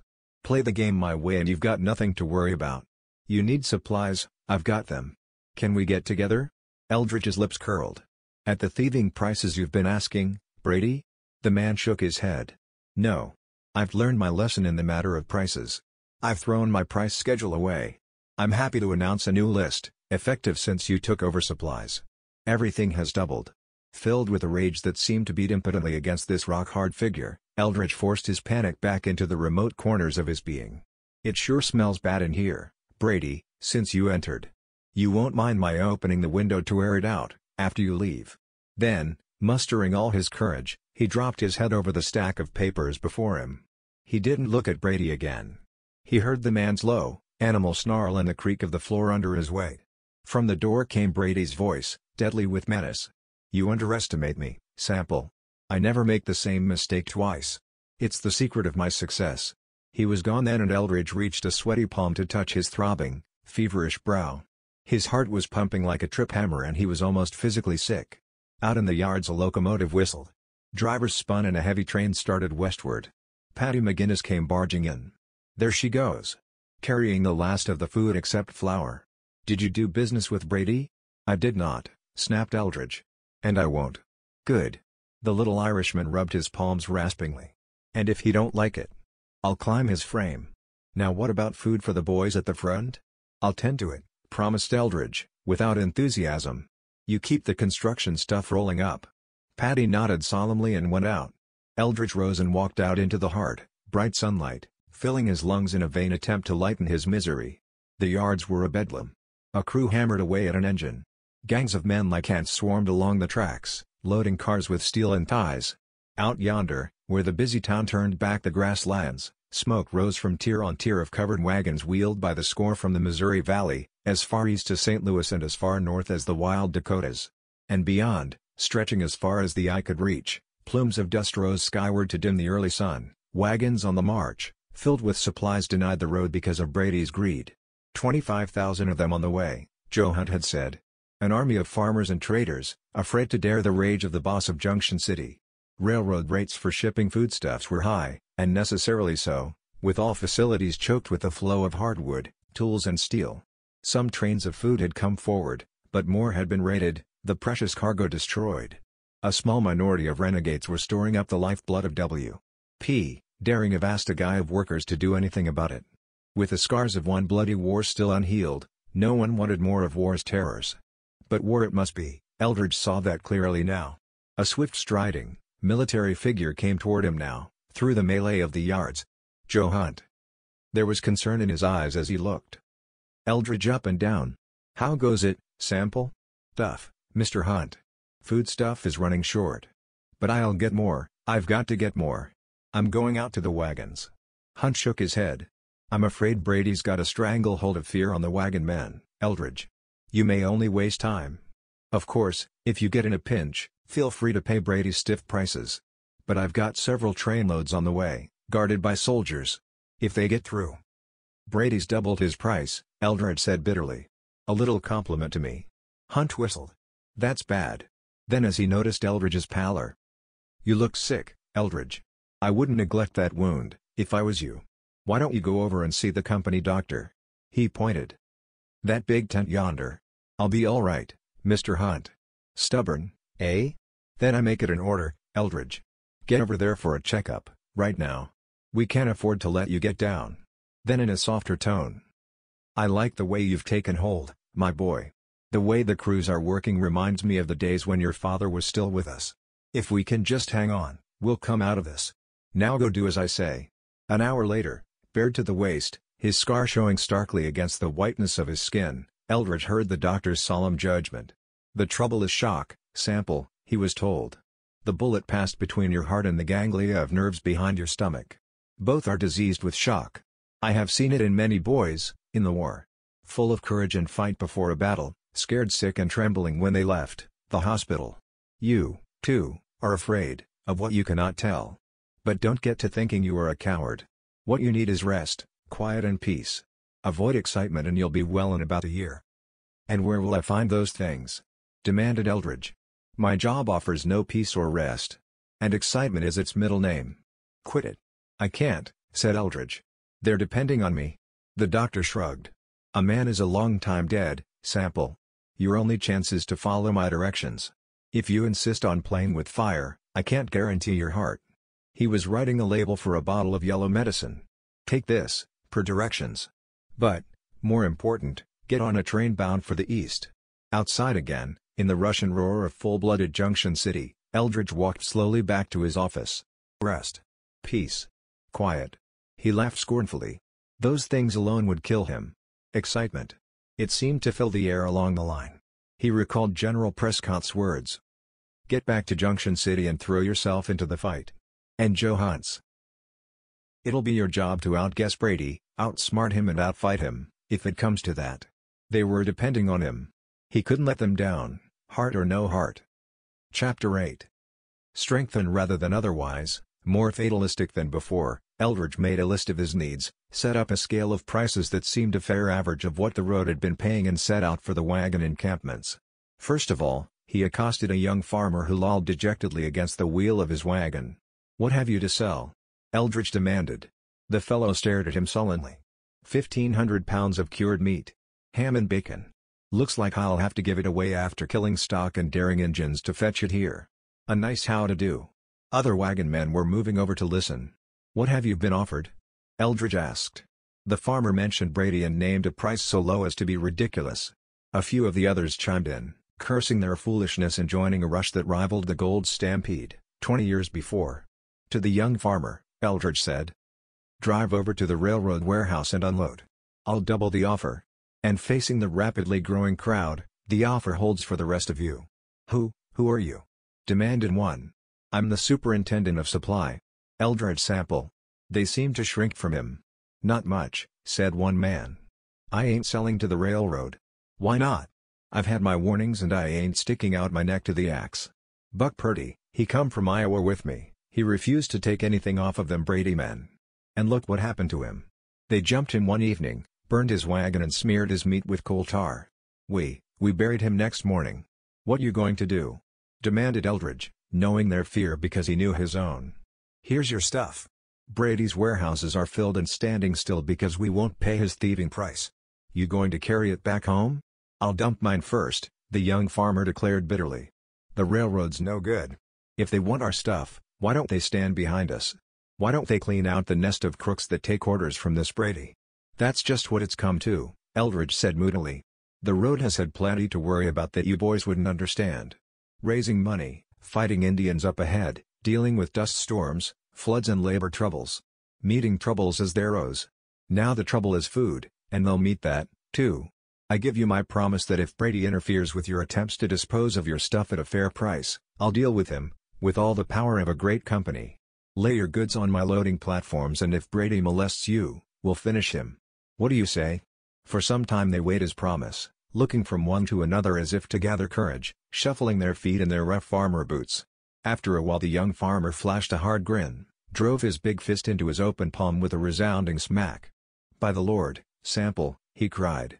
"I'll throw in with you. This is a free country and we've the right to sell out where we can, and at the best figure.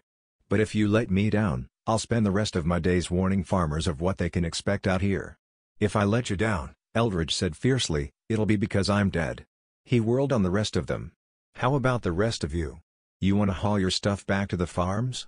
Come on in, Abe," the young farmer begged one of his friends. "A gamble is all we've got left now. The road's offering a fair price and my folks need the money. Come on, boys. Let's get our feet wet." His plea turned the tide of their indecision. With no particular enthusiasm and with muttered agreement to try it this once, they scattered to inspect their animals. Word ran like wildfire through the lines of wagons. A scene of hopeless apathy suddenly became a beehive of activity. Well pleased, and hardly daring to believe it would happen, Eldridge hurried back to the yards, smiling grimly as he saw a man running toward the Respite Palace to report this latest railroad move to Brady. For hours, lines of wagons moved slowly past the loading platforms. Eldridge got word to Joe Hunt, who came over with his paymasters to give the farmers and traders crisp, clean currency for their produce. Patty McGinnis, seemingly everywhere at once, bawled orders that speeded the loading of the badly needed supplies.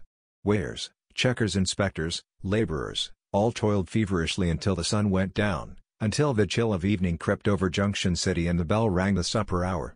Through it all, Eldridge stood where he could watch the hectic activity, prey to mixed emotions, satisfaction that food would once again be rolling westward, fear of the new responsibility he had undertaken, grim determination to see the thing all the way through. That he would pay for this afternoon's work with his life he accepted, as the farmers had accepted his price. That, somehow, didn't seem to matter. It was a gnawing uncertainty that dragged on him, a failure to visualize just how Brady would strike at him. Such was the nightmare that brought back the flash of a gun through the rainy night, the crushing impact of a bullet and strength pouring out of him like sugar from a torn sack. Eldridge went to supper with the rest, but the icy ball in his stomach would not let him eat. Night had fallen when he left the mess hall and went outside to smoke. He was nervous as a rabbit, restless as the prairie wind that moaned about the eaves. The wagons were still unloading, though the line had shortened and the end of a hard day was nearing its end. Eldridge could hear Sean McGarvey bawling at his men, speeding the loading of the waiting cars. But his mind was on whatever was happening inside the Respite Palace. The place gave no outward sign of anything out of the way, but death was being plotted under that big top, and Eldridge knew it. Troubled, he went back to his office. Hardly had he seated himself when the low mutter of men's talk, the growing echoes of determined bootsteps stiffened him. The platform trembled to the heavy tread of men who suddenly appeared at the door. Eldridge stood up, white-faced, his hand on his gun. But these were farmers, scowling, homespun-clad and filled with a volcanic rage. Sun-brown, bitter men who bore in their midst the limp form of one who had been beaten to death, or close to it. Glaring at him, they laid their pathetic burden on Eldridge's desk. "There you are, Sample," snarled one. "All that's left of poor Pete Sackett. Here's the thing you promised wouldn't happen, that the power of the W.P. would prevent. Here's the boy you won over with your smooth talk, the boy that begged us to trust you. What you doing about it?" "Who did it?" asked Eldridge, and it was an effort to keep his voice from trembling. "How the hell do we know?" demanded a tow-headed giant. "If we knew, we'd take care of it ourselves. Personal, I've a mind to take it out of your hide." "I wouldn't try that," came a rich brogue, and Paddy McGinnis shouldered through the crush with a handful of Irish laborers. "Now what's happening in here?" "Paddy," Eldridge said sorrowfully, "this is the boy responsible for getting the farmers to sell to us. I promised him faithfully that if Brady made trouble, I'd settle with him. I'm going over to the palace. I want you and the boys to come along to watch my back. By God, and that I will. Sweeney, go out and tell the gang to grab their pick handles and stand by." But Paddy looked worried. "You can't clean up on the whole devil outfit. What are you going to do?" "Nobody saw this happen?" asked Eldridge, ignoring a question he couldn't answer. "I been hear it," said a towering Swede. "I been sitting by my wagon when I hear them hit him. I rush over, find Pete like this and his horses rip open with a knife. I see only one man going away, a big, strapping feller, bigger than me. Know him if you saw him again?" Eldridge demanded. "Yeah. I think so. You come with me to point him out. The rest of you wagon man go back to your camps. No use of you taking any more punishment. Come on, Paddy. The rest of you take Pete over to the doctor." He walked outside, his blood hammering at his throat. But the weakness was gone and from some remote corner of his being he drew a force that, for the moment at least, allayed the terror.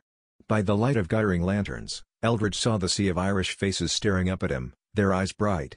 "A new bunch," said Paddy. "Just come in from General Casement's recruiting office in Omaha. They're hungry for raw meat, and itching for a fight."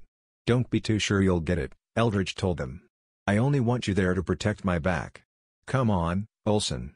With the glowering Swede at his side and more than a score of fighting Irishmen at his back, Eldridge strode across the yards and crossed the street to the entrance to the Respite Palace. Men paused on the walks to stare, and the word flashed out that there was trouble. And throughout that brief march, it seemed to Eldridge that he was disembodied, hovering above himself and seeing the movements, the gestures of every man in that mob. It was dreamlike and unreal. But the hunting terror was squeezed down into some guarded corner of his insides, struggling vainly against the rage that drove him. His heart thundered in his breast and he prayed silently that the pump would not fail him until he had done his work. Eldridge was the first to smash through the door of the Respite Palace. It was the first time he had been inside the place since that night he had reeled in with Santee Plummer's bullet gnawing at his vitals. The saloon was jammed with roistering men, who fell silent to stare at the invaders streaming through the door. Men whirled from the long bar. Gamblers rose from their seats, their cards forgotten. Buck Brady stood at the bar end, flanked by Plummer and the towering bouncer, Sledge Brady. At their various stations among the games were Long Hank Varco, his face cut and bruised from Sean McGarvey's big fists, and Brady's other gunmen and bodyguards. The place reeked with sudden hostility, but Eldridge Sample gritted his teeth and plowed through, Sean and Paddy siding him belligerently, the fighting Irish yardmen coursing behind with savage grins. A few yards away, Eldridge paused to face the boss of Junction City. Brady swung a pudgy hand toward the bar. "Hello, Sample. Welcome to the palace. Line your men up to the bar. The drinks are on the house." Eldridge shook his head. "We're particular who we drink with, Brady. We drink with our friends, and you're no friend of ours, or of any decent man." Brady flushed and the hawk-faced Plummer stepped quickly to one side. There was an instant fanning out of Eldridge's Irish fighters, a low rumble in many throats and a doubling of fists. Eldridge felt cold all over, and he still had that sense of being detached. But every nerve was in its place and he could still command his faculties. He hung a swift glance at the big Swede. "All right, Olson," he said. "See if you can point out the one you saw leaving Pete Sackett's wagon." The man didn't hesitate a moment. "Yeah, sure," he said fiercely. "I've been looking at him now. That fellow." He pointed at Sledge Brady, the biggest of all the men who took orders from Brady. The bouncer, who had handled some of the toughest fighters among the shifting army of Casement's brawny laborers, Let a low roar erupt from his chest. "He's a lying son of a dog. What is this? Step out, Brady," ordered Eldridge, and there was a huskiness to his voice. "We go to the mat, you and me. No holds barred. I'm paying you off for beating that farmer." "What, with all those men behind you?" taunted Brady. "I'll never let that happen, Sample. You're crazy if you think." "My men have orders not to lay a hand on him," Eldridge broke in. "Unless you or any of your spawn try to interfere. Come out, Brady." "Fair enough, Sledge," said Brady, grinning. "You can bust him with one hand. We'll drop the man that tries to keep him from being killed. Go on." The bouncer laughed, stripped off his coat. "Good," he bellowed. "Peel your bark. I'll mop this floor with you." A ring was formed, Eldridge's Irishmen making a circle by gripping each the pick handle of the man to his right. Eldridge removed his coat and gun, handed them to Paddy McGinnis. And then, moving slowly toward the shuffling giant, he let his eyes run around the massed spectators. And thus, sitting at a table across the room, he saw the one man in all that great hall who was apparently uninterested in the fight that was about to begin, Captain Jasper Ridley. Chapter 9. The big man's rush brought Eldridge back to reality. He swung his head, bracing himself. Superimposed before the giant's terrifying figure, were filmy picture hash of this man in action, of men's brave stands against him, of bloody, beaten hulks dragged away from his savagery. But Eldridge saw, too, the pitifully broken young farmer, who had sacrificed himself. That steadied him. Eldridge ducked away from that first rush and Brady's powerful arms whistled harmlessly over his head. Then as the giant reeled, off balance, Eldridge struck him behind the ear, knocking him down. A great, glad cry welled from the Irish yard men, profane applause and blasphemous encouragement. The look Brady flung Eldridge from the floor stirred loose a little of the old fear. But now most of his worry was that his pounding heart might not last to the end of a struggle he knew was only started. Brady was coming up slowly, measuring his man. Silence fell. And through it struck the cruel smash of a pick handle against flesh and bone. And Sean McGarvey's howl. "No you don't, you dog. I'll kill the next man that tries to stab Sample in the back."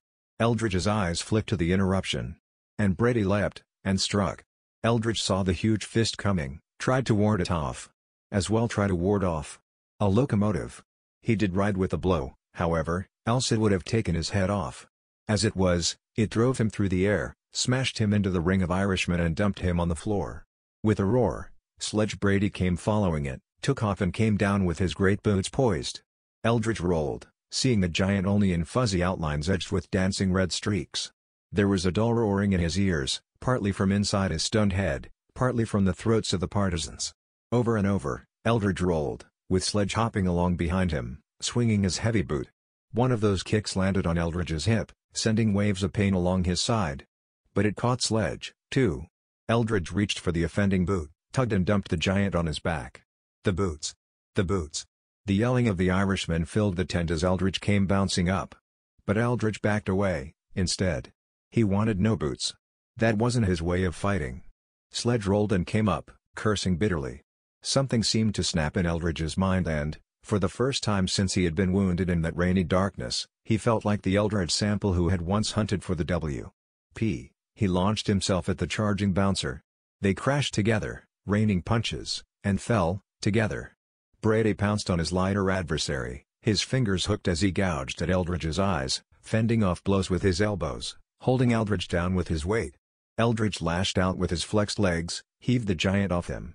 Then he rolled after the man, driving breath from his lungs with a full arm swing and hurling himself atop him. Instantly Sledge's arms were about him, like mighty constructors, pulling him in too close for action, squeezing. With that awful pressure robbing him of breath, Eldridge worked one hand free and up to Brady's eyes. The man's teeth snapped, fastening on Eldridge's thumb. And Sledge might have bitten the member off save that Eldridge, defensively, sank his own teeth savagely into the giant's throat. Brady bawled and Eldridge snatched his thumb free. Then the bouncer had heaved him yards away and both men were coming up. They circled, with the bedlam of 1,000 voices dinning their ears. Eldridge looked short, puny and altogether outmatched. But the giant had tasted of his opponent's strength and was wary about closing. Eldridge feinted, and drove his right into Sledge's mouth. Then he ducked a retaliatory swing. His heart was pounding, and his breath was jerky and fast. Sledge was spewing blood and curses as he roared in, but Eldridge tied him up, whipping in heavy punches that made the bigger man grunt and give ground. Eldridge failed to slip one of the man's pawing punches, went down and bounced up at once. But he was hurt, and showed it. He gave backward, Sledge after him, raining in blows. Some of them landed and some missed, but through it all, Eldridge had only the haziest notion of what was happening. Had Sledge possessed the simplest knowledge of the science of boxing, he would have ended the fight then and there. But he could not catch his man. Slowly Eldridge's vision cleared. There was a slow pain in his middle that reminded him of his wound, without bringing up pictures of an assassin's gun flash, without reviving the old terror. But the action of his breath did remind him of the doctor's warning. If you insist upon playing with fire, I can't guarantee your heart.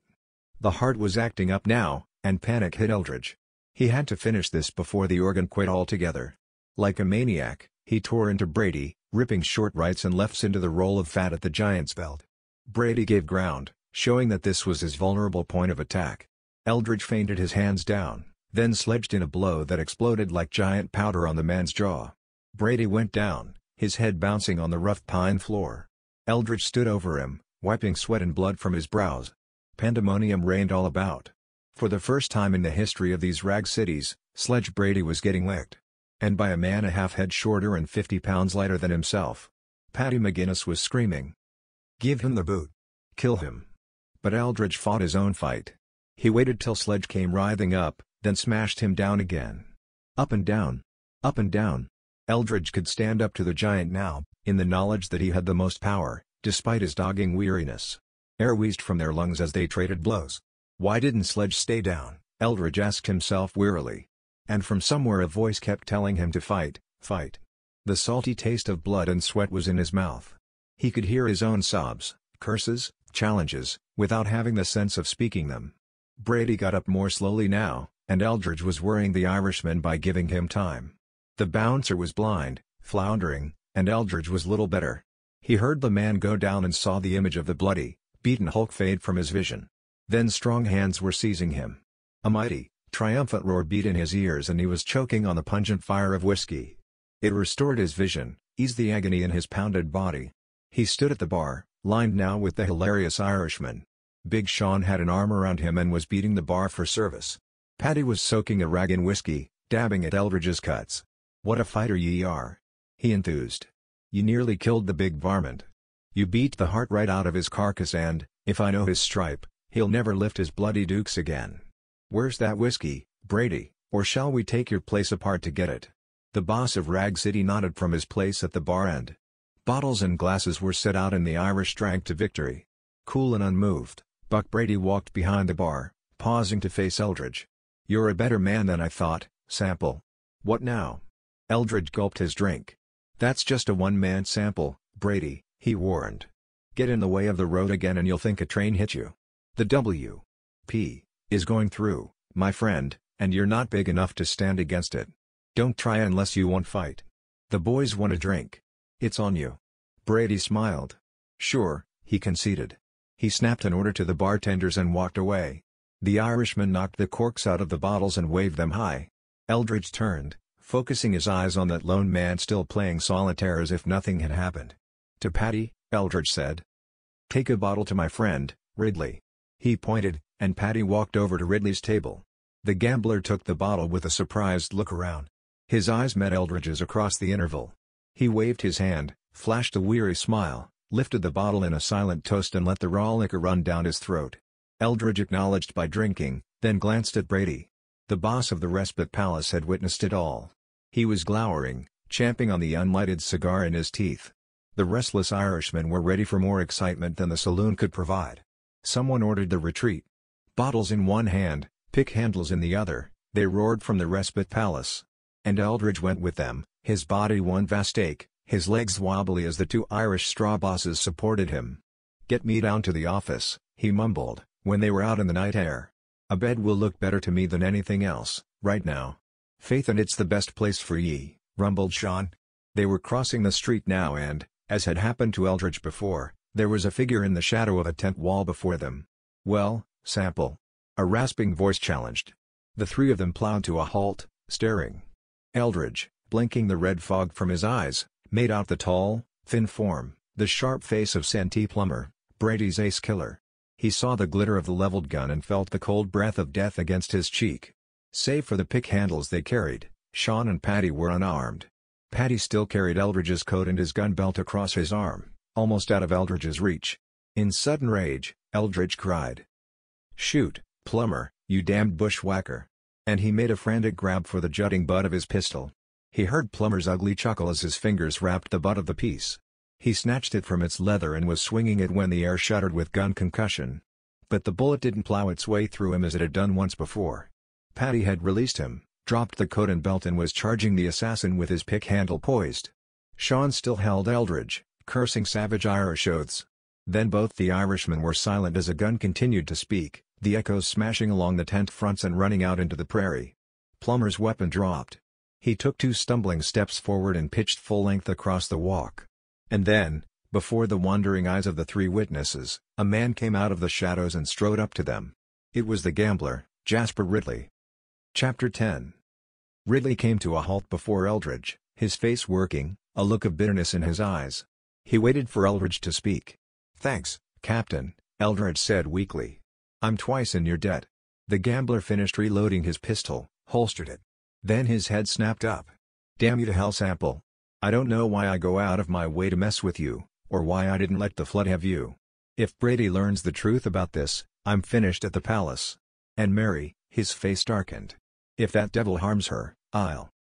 Seething with a rage he seemed unable to express, he turned on his heel like a soldier, and lost himself in the crowd radiating to the scene of the shooting. "There's a non one," murmured Sean. "What did he mean, Mary?" Eldridge didn't answer. For the first time he had plumbed the love of that strange, chill man for the lovely singer of the Respite Palace. So Brady's eyes had fallen upon the girl and Eldridge could think no further. He felt himself sinking and thought of the doctor's warning again. Everything went black as he clutched at Sean. When Eldridge awoke next morning, it was to find his sleeping quarters choked with men. Sean McGarvey was there. General Prescott stood at the foot of the bed, a uniformed orderly and bodyguard behind him. Joe Hunt and 2 of his troubleshooters stood just inside the door. The doctor hovered over Eldridge. Eldridge stared, rallied and came stiffly to his elbow. He tried to grin away the agony in his battered body. "Lie quiet there, man," snapped the medico. "You came close to killing yourself as it was. I don't know why you're still alive. Take it easy." Eldridge lay back on the pillow, a tight little laugh on his lips. "Don't worry about me, Doc. A good stiff scrap was the medicine I needed. That fright is gone, forever. When I get up out of this, I'll give Brady all the fight he wants, and more. You may not realize it, Sample," General Prescott spoke up. "But last night's fracas did more to put us over the hump than all our financiers and engineers lumped together. What I can't understand is why you didn't finish the job. Why didn't you pull the palace down around Brady's ears?" Eldridge shook his head. "Look at it this way, General. The palace is not at fault in a strict sense. It's one of a dozen sinkholes of hell that has balked us and slowed us all along the line," the general pointed out bitterly. "True. But these hardy, hard-working men you have working for you need such a place. It's relaxation. If we tear it down, Brady will only build another and slow you up even more with damaged suits. What's more, as long as the palace runs, we know where to put our hands on the ones at fault, like I did last night." Hunt and the general swapped glances, nodding at the wisdom of the words. Prescott beamed upon Eldridge. "That's a view I've never taken of it, Sample. And it gives me even more confidence in you. You've given the wagon men courage and confidence that we will not let them down. The word has gone out and a steady line of wagons are unloading at our platforms. Now you lie in and mend. If you need anything, just let us know. And thanks again." For 2 days, Eldridge remained in his bed, thankful for the rest. Paddy and Sean visited him every few hours, catering to his wants with as much pride as if he were their champion. Things, they reported, were going well. Flour and other staples were rolling in on the cars, unimpeded. Brady was still buying from some of the wagon men, but the majority came direct to the railroad warehouses. Up ahead, the track layers were matching the records of the Midland Pacific as the 2 roads rapidly approached one another, staging a mad race for the valuable land grants paralleling the tracks. Eldridge was about ready to get up, the morning of the 3rd day, when Paddy came bounding into the room, his face red with rage. "Hell's brewing," he exploded. "The wagons have stopped coming. Brady's paying double what they've been getting from us." "Now what? Double?" Eldridge quit the bed and hurried into his clothes. This was something to worry about. The boss of the Rag City was pitting his easy profits, taken from the workers, against the weakened finances of the struggling road. The worst of it was, He had that right. Still far from steady on his feet, Eldridge went out to the wagon camps and talked to the farmers. "Money talks," they told him. "No, Brady ain't putting no squeeze onto us. He's just upped the price, that's all. You up it again and we'll sell to you. Our folks back home need the money." All along the line it was the same. And Eldridge's hopes fled. The railroad couldn't afford such prices.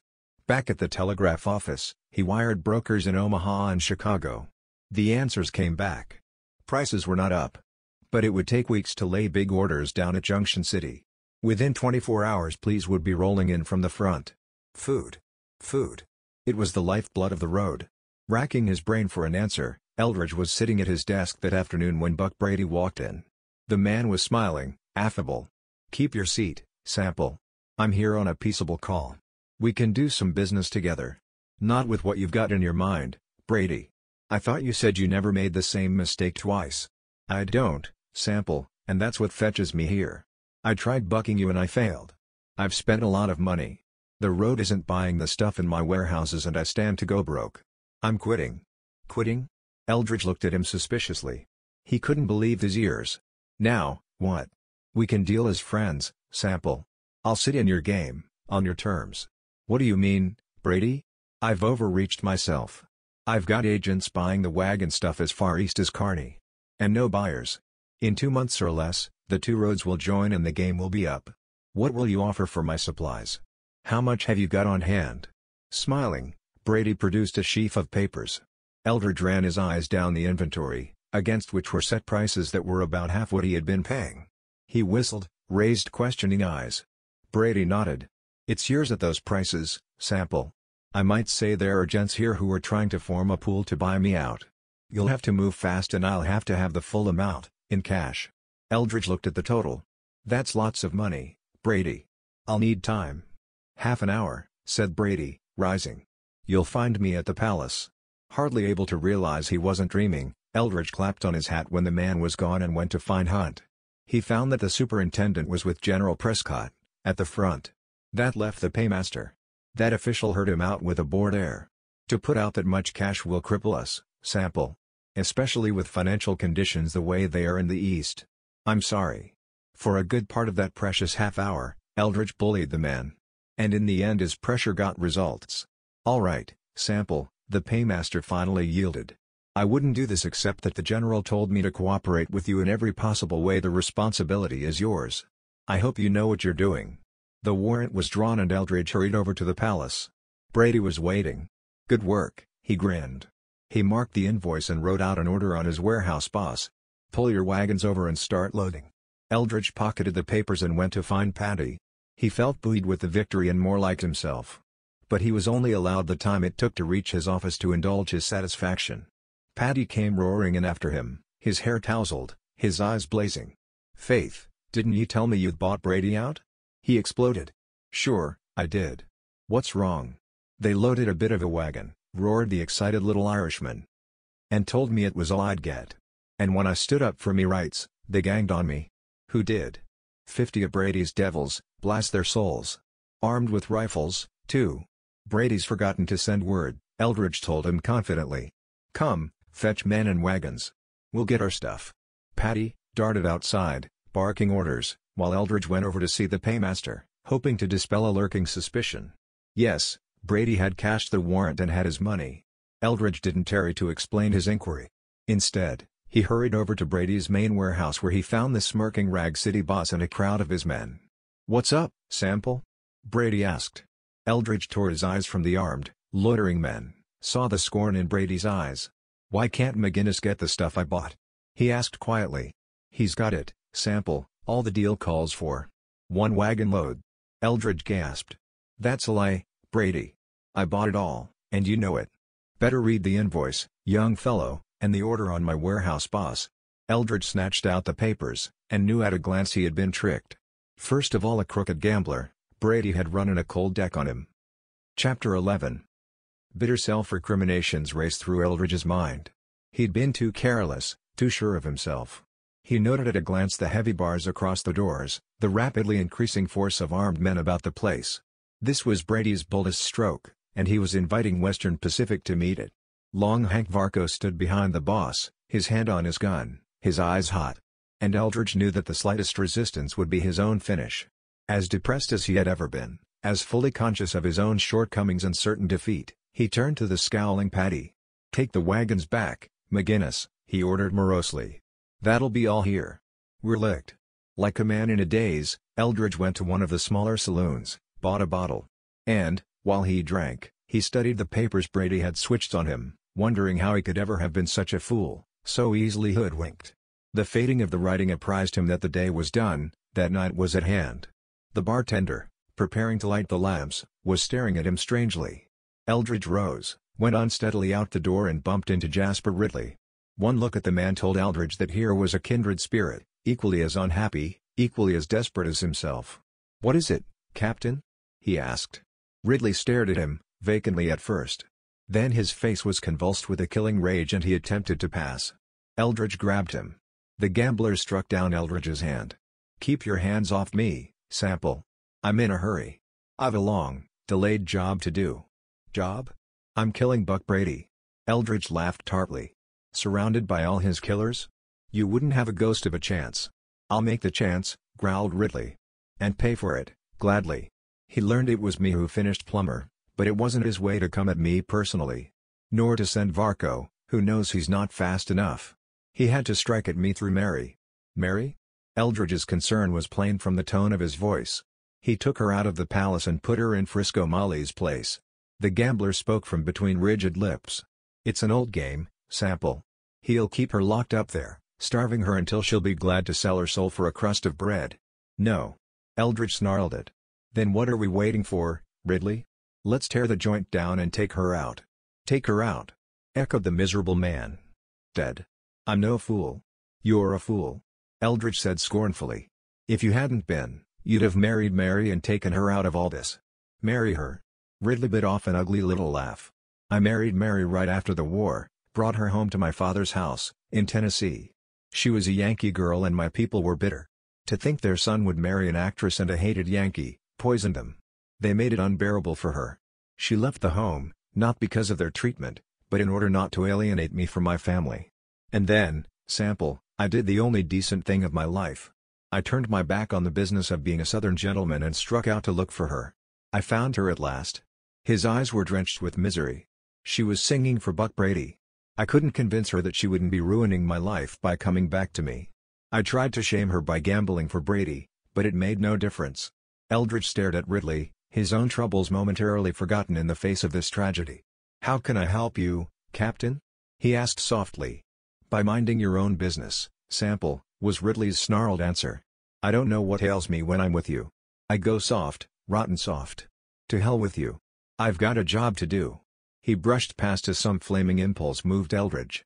He whirled, caught the gambler's sleeve with his left hand, spun him and swung a short, chopping blow to his chin. Ridley went down heavily. Eldridge caught him as he sagged, shouldered him and headed toward his office through the gathering gloom. Back at his sleeping quarters, Eldridge put the unconscious gambler to bed, hid the man's guns and went out into the office. Joe Hunt and General Prescott were there, having just rolled in from the front on a work train. Both were jubilant. They wrung his hand and praised him for the deal he had made with Brady. With an abiding sense of shame, Eldridge told them how the thing had worked out. And when he had finished, the two officials sank into chairs, wordless. Hunt's shoulders slumped and the general stared at the floor. Eldridge didn't wait for their judgments. "Don't be too put out," he told them. "I made the deal and the stuff belongs to the road. I aim to get it." Prescott came to his feet, protesting. "No, Sample. I think I know what you're planning. But we can't take that chance now.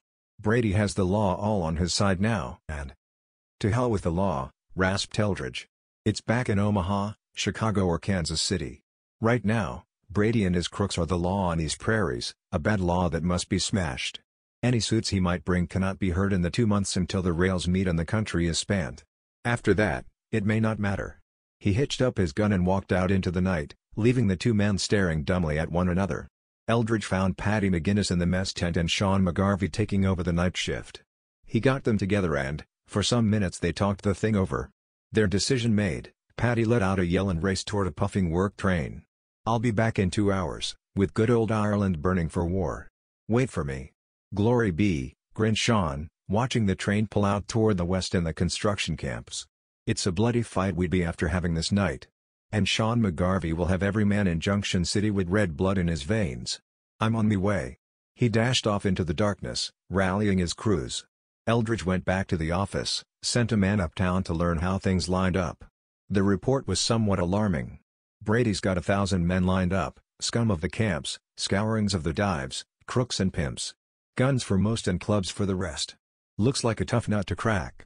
True to his word, Paddy came back with 5 flat cars loaded with roaring, cheering Irishmen, 300 strong.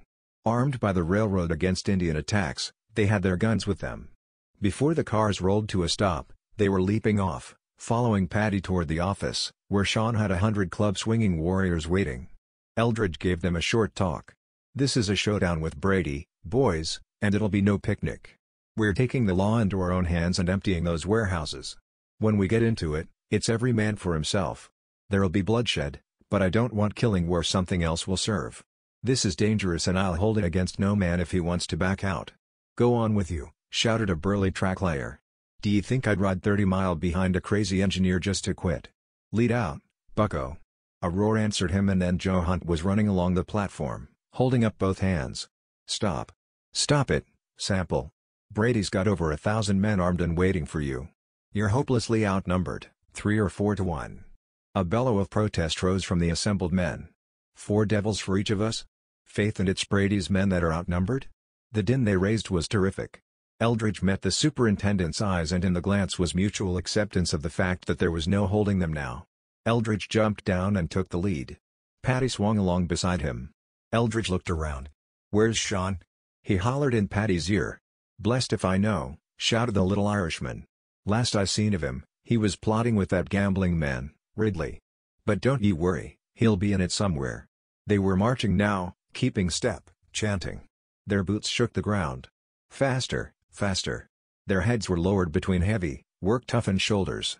Their thick arms were akimbo, their weapons at ready. Eldridge was fairly picked up, swirled along in the van. It was as if they were acknowledging themselves as his men, him their leader.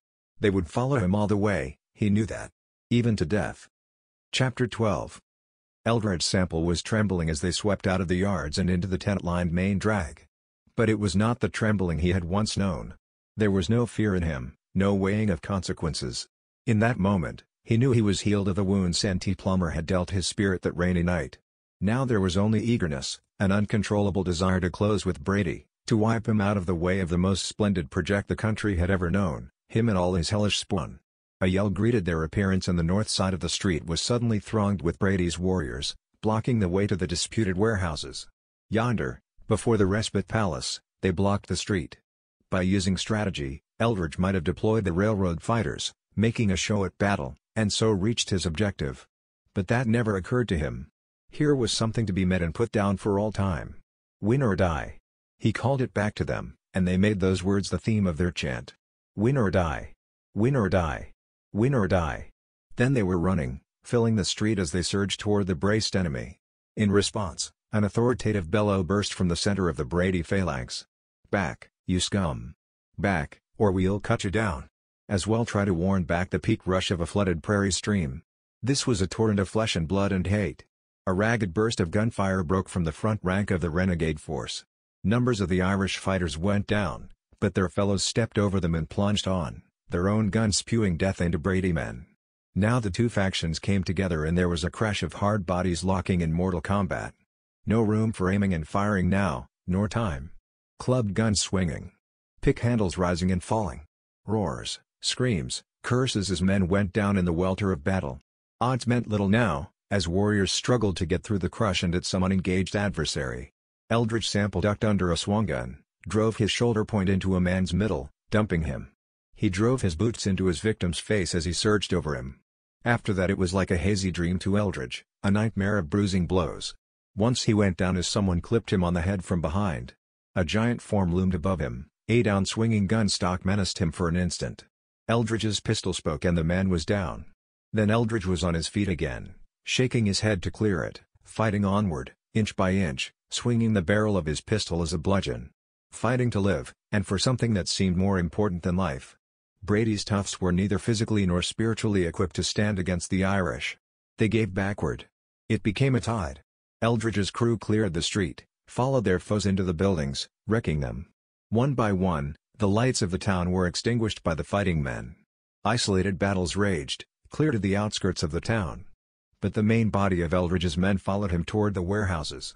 It was a battle all the way, for a secondary line of toughs, led by Varco, massed before the tent that housed the precious supplies. Here there was more gunplay. Men were falling on each side. A bullet struck Eldridge along the ribs, spinning him about and knocking him down. But he was up at once, hardly conscious of the pain. He had lost all track of Paddy, but there was a horde of howling, raging demons about him, driving the Brady men back, step by step. Eldridge led the savage rush that brought his men to the loading platform of the big warehouse. Then came the sterner job of clearing Brady's picked fighters, led by Varco, away from the door. As he fought, bathed with sweat, arm-weary and fatigued, Eldridge kept a lookout for Brady, though he hardly expected that the man would take an active part in the struggle. And the darkness prevented recognition of any kind, until a man was right before his eyes. Clubs and guns swinging, the Western Pacific Irish drove toward the door. Then suddenly the front of the board-sided, tent-roofed warehouse burst into flame. And Eldridge saw Buck Brady recoiling, still holding the pail that had held the coal oil. It renewed Eldridge's earlier rage that this man, acknowledging defeat, would burn the badly needed supplies. "You dirty dog in the manger!" He howled over the turmoil, and leveled his gun. A tough came hurtling into him, preventing the shot. Eldridge killed him. Then the renegades were on the run, racing to get out of the growing light of the doomed warehouse. And the Irishmen leapt after them, intent now only upon their lust to destroy. But Eldridge, with eyes for no one save Brady, climbed frantically to the platform as he saw the boss of Junction City drive his boot through a window, kick out the jagged fragments of the pane and step into the building, the front of which was now wrapped in flame. Gun in hand, Eldridge bounded across the platform and, with reckless disregard for danger, plunged inside.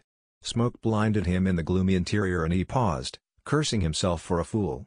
Brady had probably darted through the place, toward some opening in the rear. The blaze reached the canvas top, filling the room with a weird, smoke-drenched light. And Eldridge stood transfixed. The place was empty, save for a few scattered boxes and barrels. Eldridge was trying to reason out the mystery when his name was spoken, from a smoky corner. "Sample." Eldridge whirled, his gun level. Like an ohm of darkness, Buck Brady stood there, tensed and ready. And, for a moment, Eldridge knew a grudging admiration for the man who could have killed him from behind, but who scorned the methods of his hirelings. Then as the slow grin broadened on Brady's face, as his gun hand jutted, Eldridge knew it was only the supreme confidence of this dictator, his ego. "You've underestimated me from the first, Brady," Eldridge cried, and leapt toward that fearsome figure, weaving and dodging. Brady fired, missed, fired again. Something light touched Eldridge's left arm, stingingly.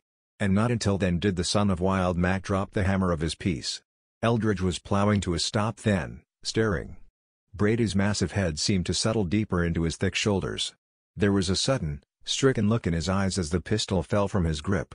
"You have the luck of the Irish, Sample," he cried in a husky, strained voice. "But luck has a way of changing." He didn't finish. His chin tipped down and he fell, full length. And Eldridge wasted precious moments marveling at the mystery of life and death. So strong, so dominant, so dangerous only a moment ago, now Buck Brady was only a huddle of lifeless clay. His eyes streaming, his lungs racked by the smoke, Eldridge suddenly was shrinking from the blistering heat. It drove him back through the litter, running. At the rear, he kicked out a window and plunged outside. The blast of cool, fresh air was sweet, and he paused a moment to dash the water from his smoke-seared eyes and to fill his aching lungs. With his vision restored, he was suddenly aware of bobbing torches and of something else that made him think he was dreaming. Here, at the rear of the big warehouse, flanked on the other side by a dozen smaller storage tents, was a railroad, where there had been no tracks before. And here was a string of cars, piled high with supplies. Bodies, some writhing, others still, lay upon the ground. A protective ring of bloody warriors stretched around the train, and squads of men, like ants, came and went from the warehouses, loading the provender. Wonderingly, Eldridge moved toward the miracle, expecting to see it dissolve in thin air. Instead, two figures detached themselves from the line about the train, came toward him. Jasper Ridley and Sean McGarvey. Eldridge Sample. There was real concern now in the gambler's voice, and the old dogging bitterness had given way to the lifting spirit of battle. "Are you all right, boy? We were worried when—" "I'm sound enough," answered Eldridge. "Thanks to Brady's poor shooting." "No. He's dead? Where?" "In there." Eldridge's hand swung toward the pillar of flame that had been the big warehouse. And even as they looked, Paddy McGinnis came hurtling through the open window, his clothes smoking, his coat held over his head. Light as a cat, he lit, coughed out the burning spots on his clothes, grinned as he spotted them and hurried over. "I spotted you through the window," he roared. "And it was the nicest bit of shooting I ever saw, when you killed the big varmint. But you must learn to finish your job, bucko. Here." He handed Eldridge the papers, containing the true list of supplies Eldridge had purchased from the boss of Rag City. Paddy had risked his life to get them. Eldridge's throat thickened with emotion as he patted the little Irishman on the back. He turned to Sean. "But this—" He waved toward the waiting train. "How in the devil's name?" "Sure," chuckled Big Sean. "I may not have had the same grand fighting as you and Paddy, but, be jabbers, me and Captain Ridley, as fine an engineer as I ever seen, beat all the records of the other team laying this spur track." The walls of the burning warehouse caved in, showering the train with sparks. The engine whistled and the Irishman scattered. Eldridge took the slender hand of Captain Ridley. There were fresh, raw blisters on it. "Thanks, friend," he murmured. "The shoe's on the other foot, Eldridge. I've got Mary, and the shadow of the man is gone at last. He could go on. Eldridge grinned at him and they linked arms, heading toward a street strangely silent now that peace had returned. The word had been flashed east and west across a continent. The rails had joined at Promontory Point. The Midland Pacific and the Western Pacific were being wedded with a celebration and by the driving of a gold and silver spike. For hours, some of the nation's finest orators had extolled the heroes of the great undertaking. And, while his own name led all the rest in honorable mention, General Prescott said nothing. But, from time to time, his glance strayed to the outskirts of the colorful assemblage, out there on the flats, at the abutment of the long promontory jutting southward into Utah's Great Salt Lake, where Eldridge Sample stood with Jasper Ridley, the latter's lovely wife, Sean McGarvey and Paddy McGinnis. A shadow of a frown touched the brows of General Prescott as he glanced at those four men. He and Joe Hunt alone knew how fully they deserved to be given the credit for what had been accomplished, and how impossible that was. But there was compensation. In their beaming faces, he read pride, contentment, far more priceless than adulation. Each had played his honest part. They had fought the good fight, and the spirit that had seen them through to victory would speed them on to a peace, spiced with the deathless memories of a great adventure. The end.